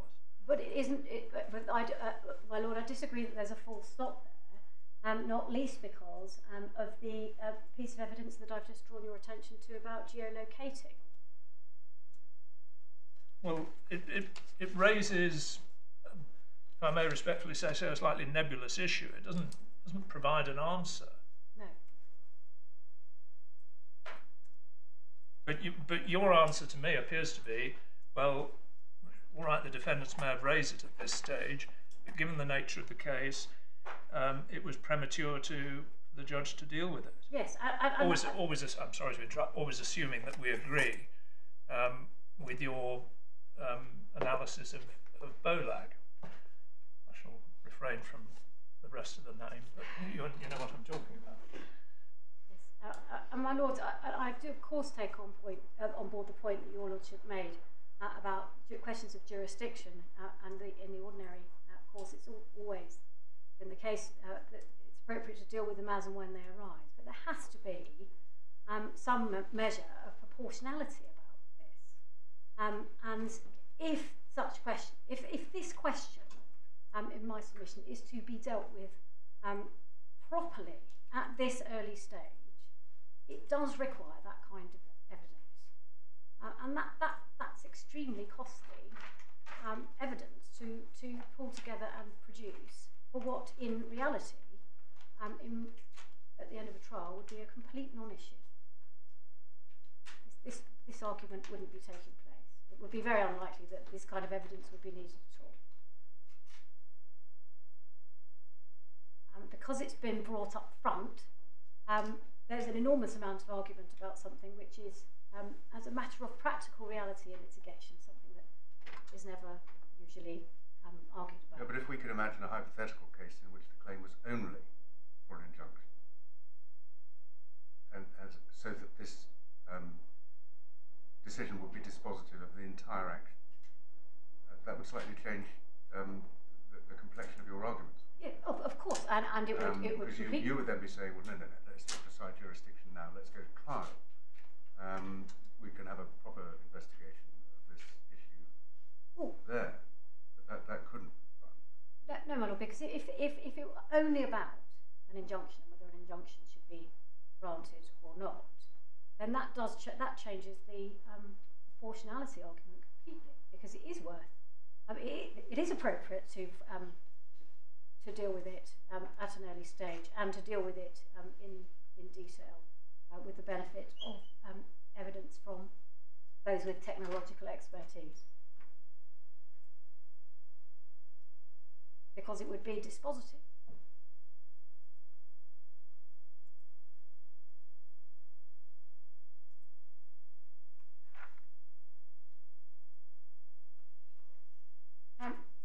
The other point that my learned friend makes, and this is his fourth point, is that Bolag supplicing needs to be read in the context of the judgment of E-date, which in turn must be read in the context of the Advocate General's opinion in E-date. And then, as your Lordships will have seen from his skeleton argument, some reliance is placed on various statements that are made by the Advocate General in his opinion. And the reason why the defendant says Bolags must be read in that context is found in footnote 14 of the defendant's skeleton argument, where reference is made to authority that says that where the court follows the Advocate General's opinion, the opinion is a legitimate aid to the judgment. So I accept all of that. I accept that where the court follows the Advocate General's opinion, the opinion is a legitimate aid to the judgment. But the court in Bolag supplicing does not follow the Advocate General's opinion, certainly not in its entirety. The Advocate General proposed a test of centre of gravity of the dispute, which was a twofold test. One part of it was centre of interests, which Bolag supplicing adopted. That's the E-date part of it. And the second related to the nature of the information, which the Advocate General said the information giving rise to the dispute must be expressed in such a way that in light of the circumstances surrounding the news item, it will attract interest in a particular territory and consequently actively encourages readers to access it. That doesn't find its way anywhere into the judgment of the court. So in my submission, the extent to which this court should be playing reliance on what the Advocate General in Bolag supplicing said is limited. First, because the court in Bolags did not follow the Advocate General's opinion itself. Secondly, my lords, because the points relied on by the defendant in that case, the points made by the Advocate General are largely factual assertions about the current state of the internet as it was then. Sorry, this is in I do apologise, this is in E-date, the Advocate General's opinion in E-date. Those assertions they date from March 2011, so that's nearly 11 years ago. So what is said about the state of the internet and the ability of the courts to control it, all of those things must be read with that very much in mind. And it is in my submission not appropriate for that reason alone, not just because the Advocate General's opinion in E-date was not followed, for this court to place any reliance on it. And I'll give an example as to why it would be inappropriate. If one looks at page 218 of the authorities bundle, this is the Advocate General's opinion in E-date.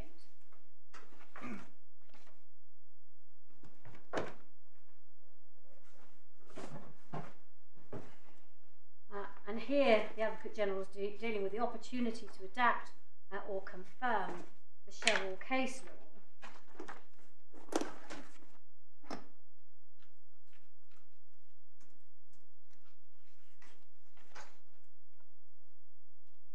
And you'll see at paragraph 50 an account of the history of Cheryl.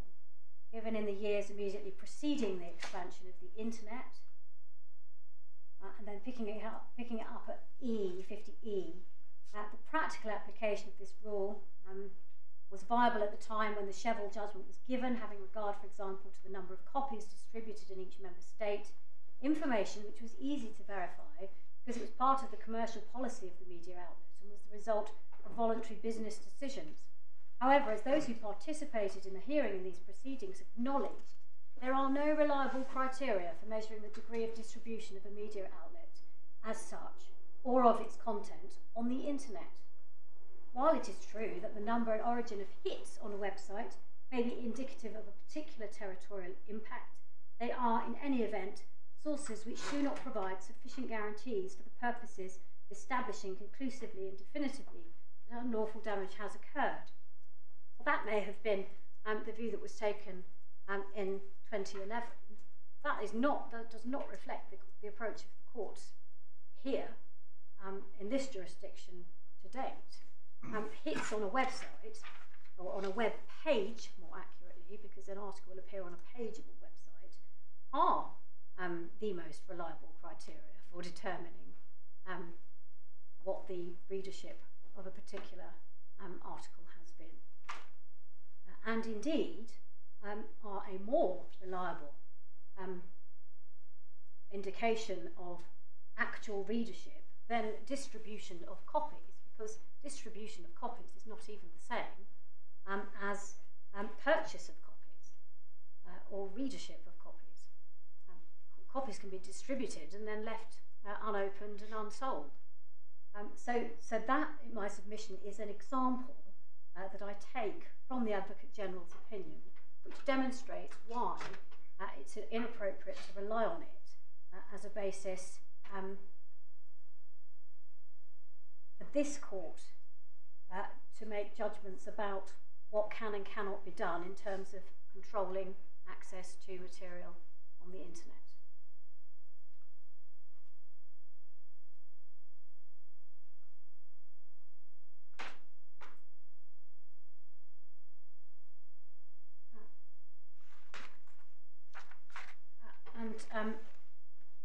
In addition, my lords, in my submission, the ubiquity of the internet is not a reason, or should not be a reason, for limiting the number of remedies potentially available to a claimant, but is a reason for expanding them. And indeed, that is why, or that is what we see happening in eDate itself, in the judgment from paragraphs 45 and onwards. And I don't propose to take your lordships through them, but it's because of this ubiquity that the extra remedy was added. So this court should be slow to reduce, in my submission, the number of remedies potentially available. I suppose the logic of the argument that says you can't get what the judge called an internet injunction if geo-blocking can't do the job for you would apply in any Mosaic jurisdiction. Yes. But the solution to that is you either sue in the centre of interests, if you have one, and we don't know that. We don't know the position in relation to your client, or you sue in the domicile of the publisher. That could be the scheme. Yes. Is there anything fundamentally wrong with that?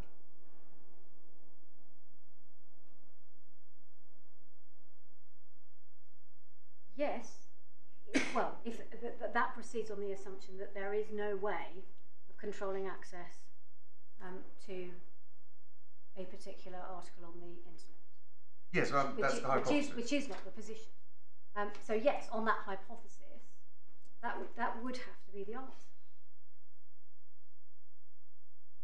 In other words, you treat this situation in a similar way to the Bolags situation, yeah. but for slightly different reasons. If there's no ability to restrict, then that is the situation. Well, I think my point is that it doesn't. There's no very satisfactory distinction between a situation in which there's no ability to restrict and a a situation in which there isn't an ability to restrict to the territory in question, because you've always got extraterritorial effect. Well, as I say, that can be dealt with, if necessary, in the terms of the order. And I said in my submission, and I'm sorry I am repeating myself, but in terms of that there is a distinction in terms of degree, and that in my submission goes to arguments about proportionality and goes back to the points that I made at the outset about the court's duty to act compatibly with convention rights, because there comes a point where the balance tips so far. What's the criteria for that balance?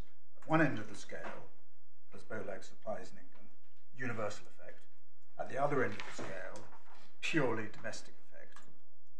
Somewhere in between, there is some necessary extraterritorial effect.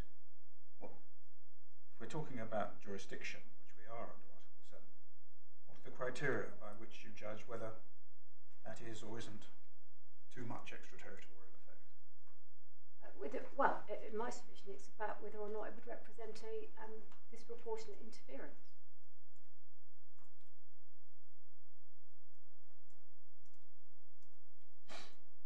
So, so in this case, and it must be borne in mind that we're talking about the position at the end of the trial,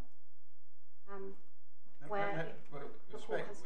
We're deciding whether the English courts have jurisdiction to grant this relief, which, if it were the only relief claimed in the action, would be determinative of whether it was allowed to go forward or not. But it would necessarily be relief which could only be available in circumstances where a claimant had succeeded. So that must be a part of the reasoning. When the court is acting in accordance with its duties under the convention, it must look at the situation, what the position would be at the time when that injunction order comes to be made. Yeah, you make the assumptions on the merits in favour. Yes, of course. Yes. In favour of your clients, you're saying yes. But jurisdiction, a defendant is entitled to say, you can't sue me here. This court has got no jurisdiction. You must go to somewhere else, Italy, or wherever this chap's centre of interests are. That's the right place to sue, if you want some kind of injunctive relief in relation to the internet. So, a defendant isn't to be put at risk of something which, on the evidence, is going to have extraterritorial effect. Isn't that the proposition? Well, no, my lord, and also the position in this case is that if this court now held that there is no jurisdiction, this claimant would certainly be debarred from bringing proceedings here because of the operation of Section 8 of the Defamation Act. So he would not have any remedy here, even if his centre of interest is here. And I don't know what the position is in relation to limitation and Italy. So his only real option. But that's for you to establish, isn't it? If I take the point you made in relation to my very first intervention, that what we should be concerned with is what justice can be provided by this court. But if that's not the right way of looking at it, and looking at how you apply the convention to a question of allocation of jurisdiction between different member states, then it may be said, well, an availability of a remedy in another court means that its unavailability in this court doesn't give rise to breach of any convention rights. And if that be right, it seems to me that it's for the claimant to say there isn't in this case a global jurisdiction in which which I could get the relief, which I'm asking the court to grant in this case. We don't have any evidence about that. We don't know whether under Italian law there'd be any difficulty about getting global relief. But my lord, it comes back to this, my submission, which is that if this claim, in the light of a determination that BOLAG supplies Ningen says something that is interpreted in the way that the judge interpreted it, this claim carries on. This court has a continuing duty to act compatibly with convention rights, and if it makes, if the claimant succeeds at the end of the trial, this claimant in this action, in this jurisdiction, will be denied the right to an effective remedy. And where's the breach of the rights if they can be vindicated elsewhere? But surely, my lord, that's an argument that can be made in respect of many different types of claim and different types of action. But not where you're applying. Sorry, not where you're applying convention rights. The questions of allocation of jurisdiction rather than substantive rights. But the court itself, the court itself would need to be satisfied that it was acting compatibly with convention rights. Not acting incompatibly. That was. Yes, sorry, not acting incompatibly. That word is probably chosen quite advisedly, because the court doesn't have an obligation to ensure that this claimant in this action gets everything that he could possibly get. No. It has a duty to avoid an interference with his convention rights, which doesn't meet the criteria in the kind of qualified article we're talking about. So my lord's point is relevant in that context. If the approach, however you arrive at it, is to say, well, this remedy can't be obtained in this jurisdiction, in this action, that may not be a breach, may not be incompatible, if the same remedy could be obtained in another action, in another jurisdiction. And we're not shown any evidence that it can't. I go back to my original point, which is about Section 3 of the Human Rights Act, and the duty to read, if possible, legislation in a way that is compatible. But if you're right about that, why isn't the decision in BOLAG supplies Ningen itself incompatible with the human rights? Because it decides that in a mosaic jurisdiction there is some interference with Article 8 rights for which the Mosaic Court can provide no remedy, i.e. a case of indivisible and universal website. that argument could be made, my lord, but in my submission I don't need to go that far. I don't need to do that.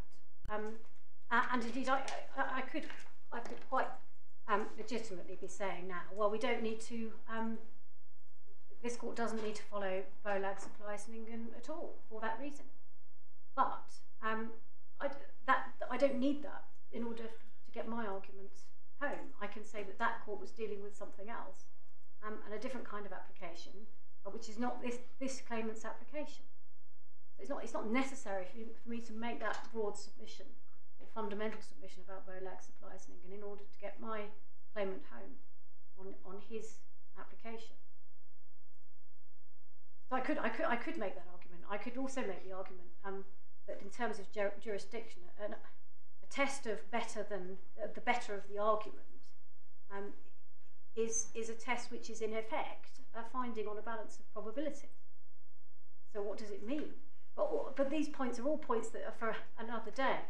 Well, speaking for myself, I could see considerable difficulties in saying that BOLAG supplies Ningen is incompatible with human rights insofar as it restricts an ability to claim global relief in every mosaic jurisdiction. And that raises questions of the rights of defendants not to face claims for global relief in 28 plus different jurisdictions at the same time. But anyway, you don't say that BOLAG's wrong in that respect. No. And as I said, I don't need to. So I don't, because because I say that that's what it's about. It's about global relief and not about jurisdiction-specific relief. My Lord's, coming on to my second ground, and that... Should we just pause there to see how we're doing on time? Yes, I was about to say I'm that. very conscious that Yes. we've interrupted you a So- lot, but that's one of the hazards. So this is all I have left, and this is what I've done. So the other grounds are going to be dealt with very quickly, Right. because the vast majority of them is either covered in the skeleton or in what I've said already. Yes. Well, unless Mr. Eardley tells us otherwise, it seems to me, at any rate, that you need to finish by lunchtime at the Yes. latest in order to allocate the time, even Yes, imperfectly. I will be finished by lunchtime. So I'm coming on to the second ground, which is what the analysis of Mr. Justice Nichol in Saeed. And the defendant rightly acknowledges at paragraph 11 of its skeleton that the concerns of the comity, which limited the judge's ability to depart at first instance, do not apply here. But in any event, it's asserted that the statement of the law is correct. My Lords, as you will know from the skeleton argument, we say that that is not right. Moreover, when one looks at Saeed itself, it's apparent that the court in that case was centrally concerned with analysis of the question of centre of interest. Well, it was only concerned with that question, wasn't it? I mean, I would have thought your better point is this is even more distinguishable than Bolex because it's a centre of interest case. Yes, this is a centre of interest case, and you read the judgment, and the most one can say is that it appears to have been assumed, as opposed to have argued or analysed, that the effects of Bolex supply Sningham was that an injunction preventing publication of online material in a mosaic jurisdiction was not available. It simply wasn't. The issue wasn't addressed or analysed at all, except where the judge summarises the law, summarises Bolex supply Sningham, and then extracts from that that an injunction would not be available. And the judge in my submission, the judge below, fell into error in placing reliance on that decision and not identifying it as incorrect and to be departed from. And further, placed it, in relying on it, placed reliance on matters which she plainly should not have relied on. First of all, an inference which she drew about the reason why the claimant advanced his case on centre of interest so late in the day. She assumed that that must have been because the claimant recognised that unless his case was advanced on that basis, his claim for an injunction was bound to fail. There was nothing to support that speculation. No evidence of it in the judgment at all. And even if that was the reason, even if the claimant took that view, that is not of any weight. And in my submission, the judge was also wrong to state, that was paragraph 80 of her judgment. She was also wrong to state at paragraph 75 that Mr. Justice J in NAPAG Trading cited Mr. Justice Nichol's analysis of Bolex supply Sningham with approval. What he in fact said is set out at paragraph 50 of my skeleton. And I don't need to take you to it, but in short, the parties were agreed as to the position, and what Mr. Justice Nichol said was a valuable summary of the law. That was as far as it went. Similarly, the case of Kennedy, the Court of Appeal case, which is in the authorities bundle, and your lordships do not need to turn it up, tab 15, paragraph 80. All that occurs there is a repetition of the holding in Bolex supply Sningham, with no comment, analysis, or anything else about it. So those were not, in my submission, proper reasons to rely on to bolster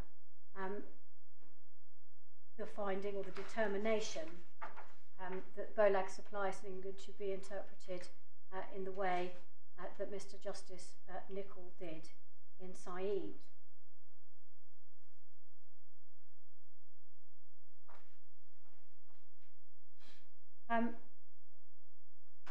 My Lords, moving on then to my third ground, this is the Judge erred in law in holding that her conclusion that there was no jurisdiction was dispositive of the points about Article 8 and Article 10.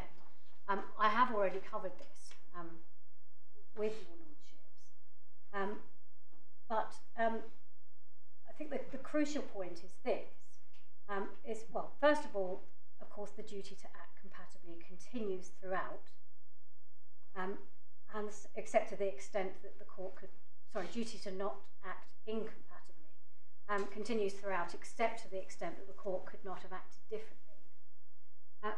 But fundamentally, there is a prior requirement before all legislation should be interpreted so far as possible to be compatible with convention rights.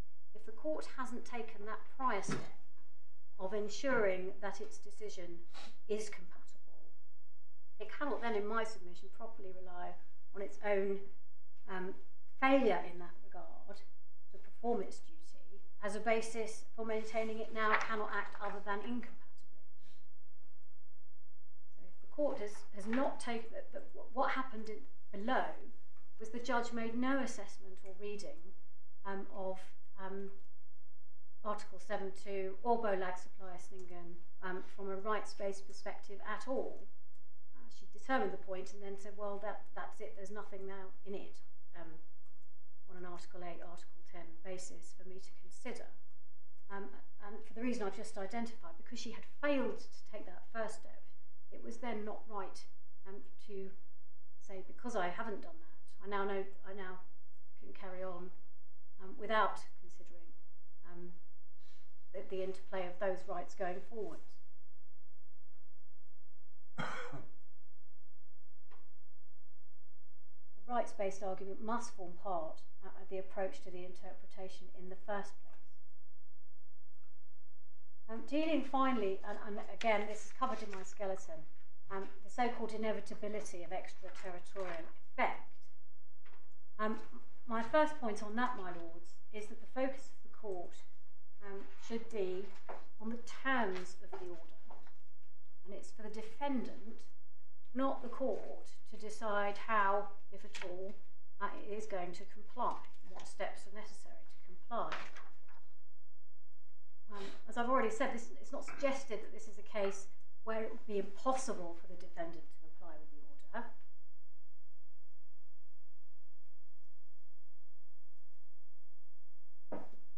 Well, it is suggested it would be impossible to comply without extraterritorial effect. Yes, but it would still be compliance with the order.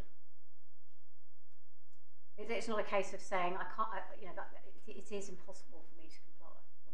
This court is making. The point is, if the terms of the order are made in these terms, in order to comply, I must necessarily do something extraterritorial with extraterritorial effect. But the response to that, my Lord, is that an imperfect relief is better than none at all, and one is coming at it from a rights-based perspective.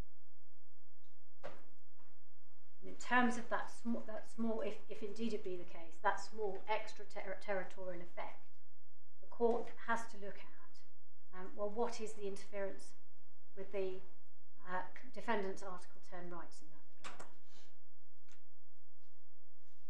The court's order, terms of the order, are not of extraterritorial effect, it's the impact that may be. It would be wrong for the court to make an order that is in terms of extraterritorial effect, of course. But not wrong to make it if it can only be complied with extraterritorial effect. I find that a surprising proposition, I have to say. Well, no, my Lord. Given that what the court is ordering someone to do has to be seen not just from the words of the order, but what that would mean in practice. Yes, but it could mean in practice that the defendant just takes the article down. Yes, that has extraterritorial effect. Yes, but that's the defendant's choice. And what we're on is, does it have an alternative choice, which is only to do something which doesn't have extraterritorial effect, and that's what the evidence at the moment suggests is absent. That, I mean, well, and I've heard what your lordships have said about that, but that runs straight into the points that I've made earlier about this more properly being a matter for expert evidence, Yes. or evidence at least of people with technological knowledge of these things, and of it being a matter that should, for proportionality reasons, only be inquired into if and when it becomes necessary to do so, because it's already taken up an inordinate amount of the court's time.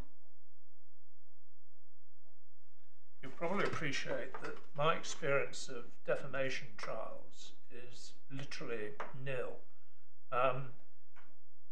If this were a trial, presumably evidence would be called, submissions would be made, and in all likelihood the judge would say, thank you very much, you've heard my submission, I've heard submissions on liability and relief, I'll now go away, I shall hand down judgment. And the judge and the parties wouldn't assume that, right, the judge will come back with a judgment and then we'll start applying our minds to whether the injunctive relief, which we've been arguing about, is feasible or practicable. You'll have done all of that as part of the preparation for the trial, won't you? Or have I got it all wrong? Well, so in terms of how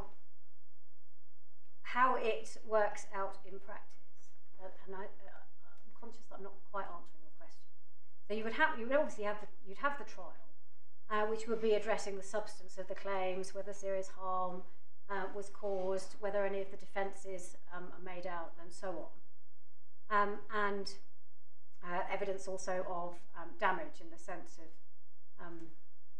that can be compensated, so distress and harm of the claimant, and then the judge would go away and write the judgment.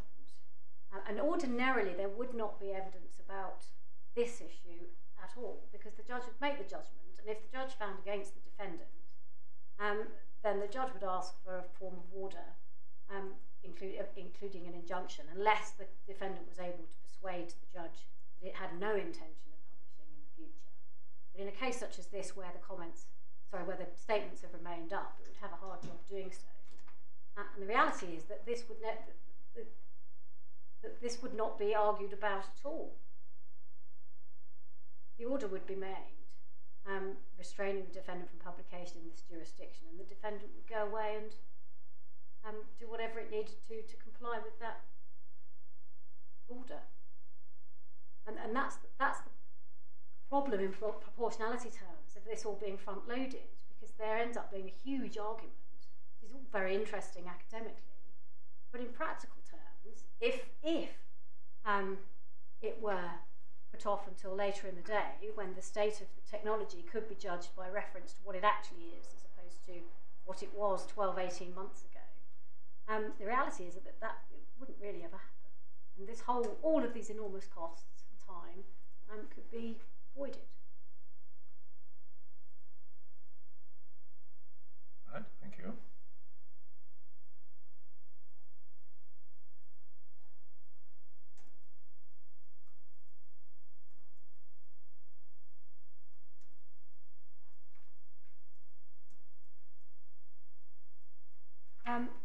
So that concludes my submissions.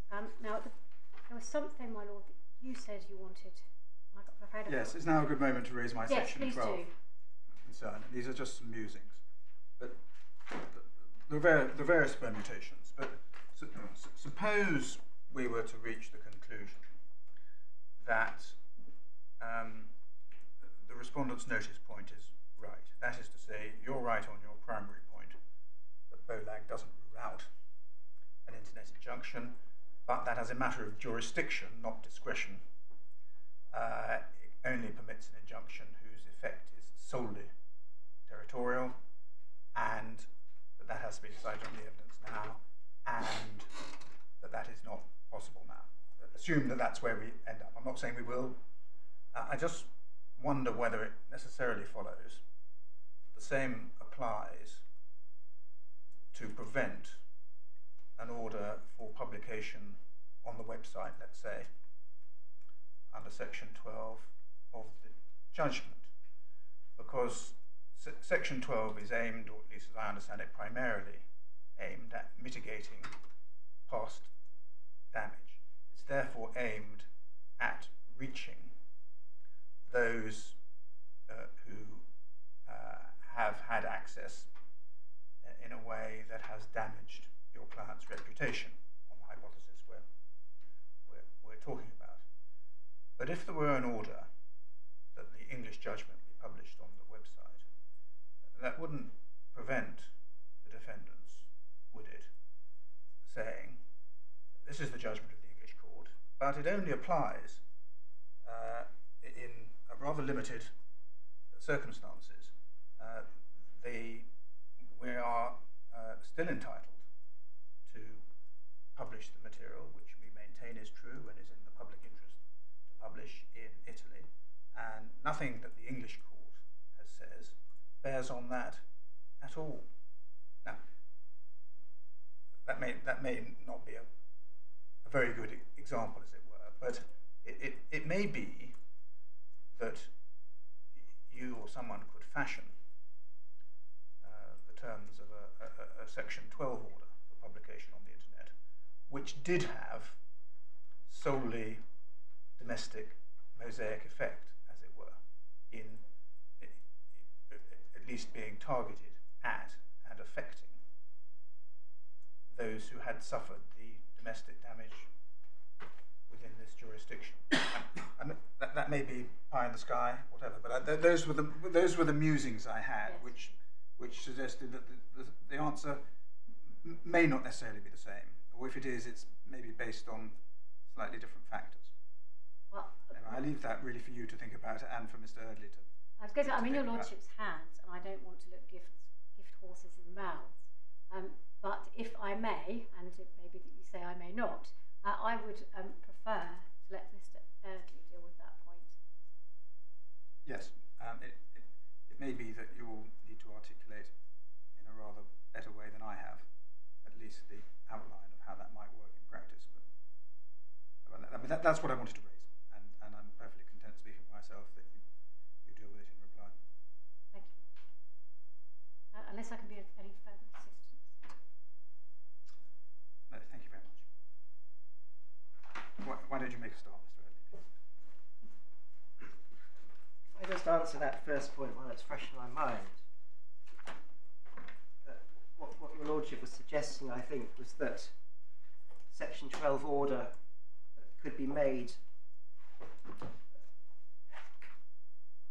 requiring publication of a statement which in terms makes clear that the English court is only be looking at publication in England and Wales. No, what I had in mind is that all that the Section 12 order would do would be to require publication of the English judgment, full stop.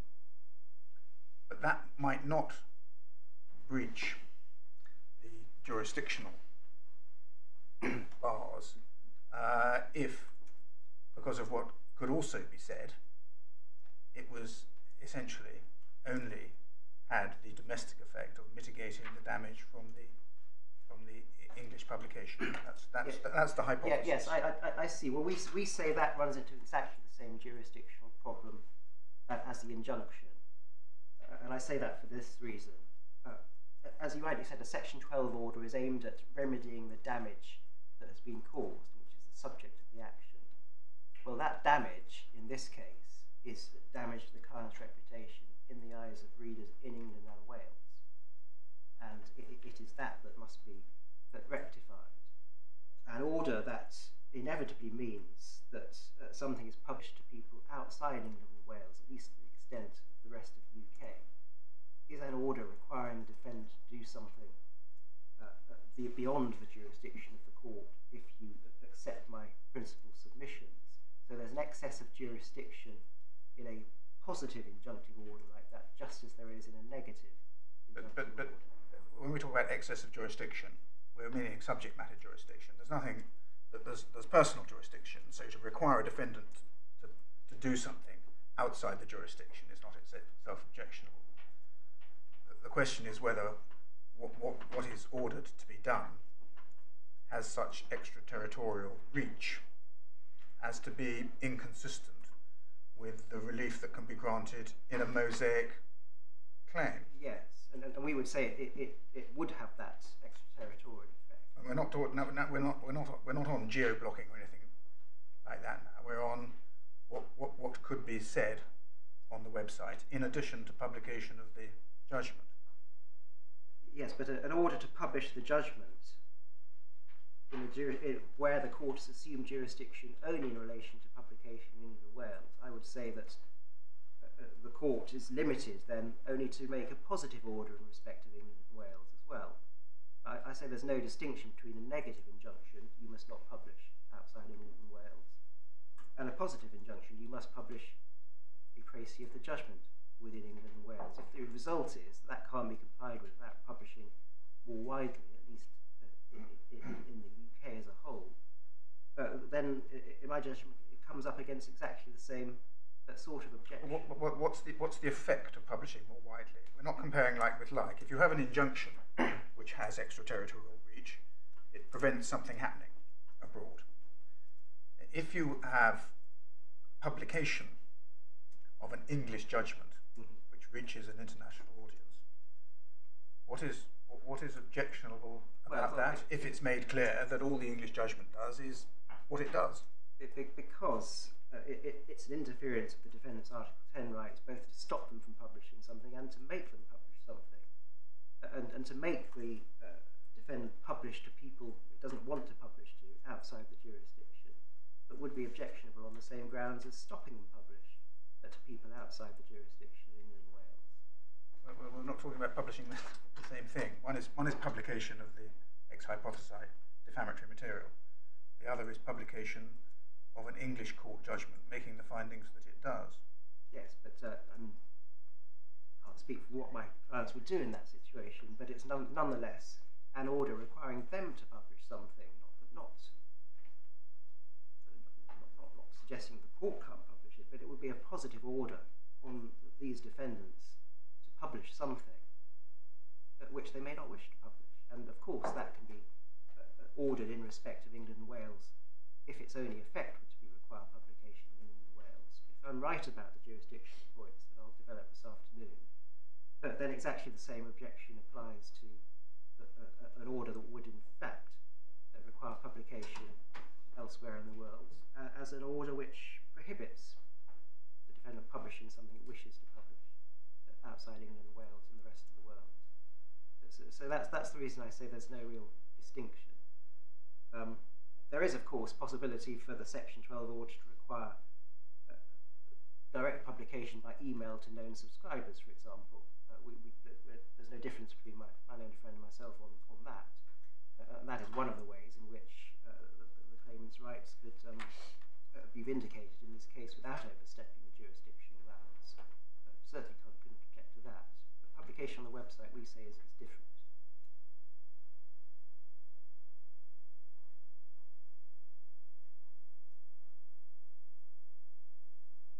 Thank you. Well, perhaps that is a convenient moment. Thank you. 2 o'clock. All right.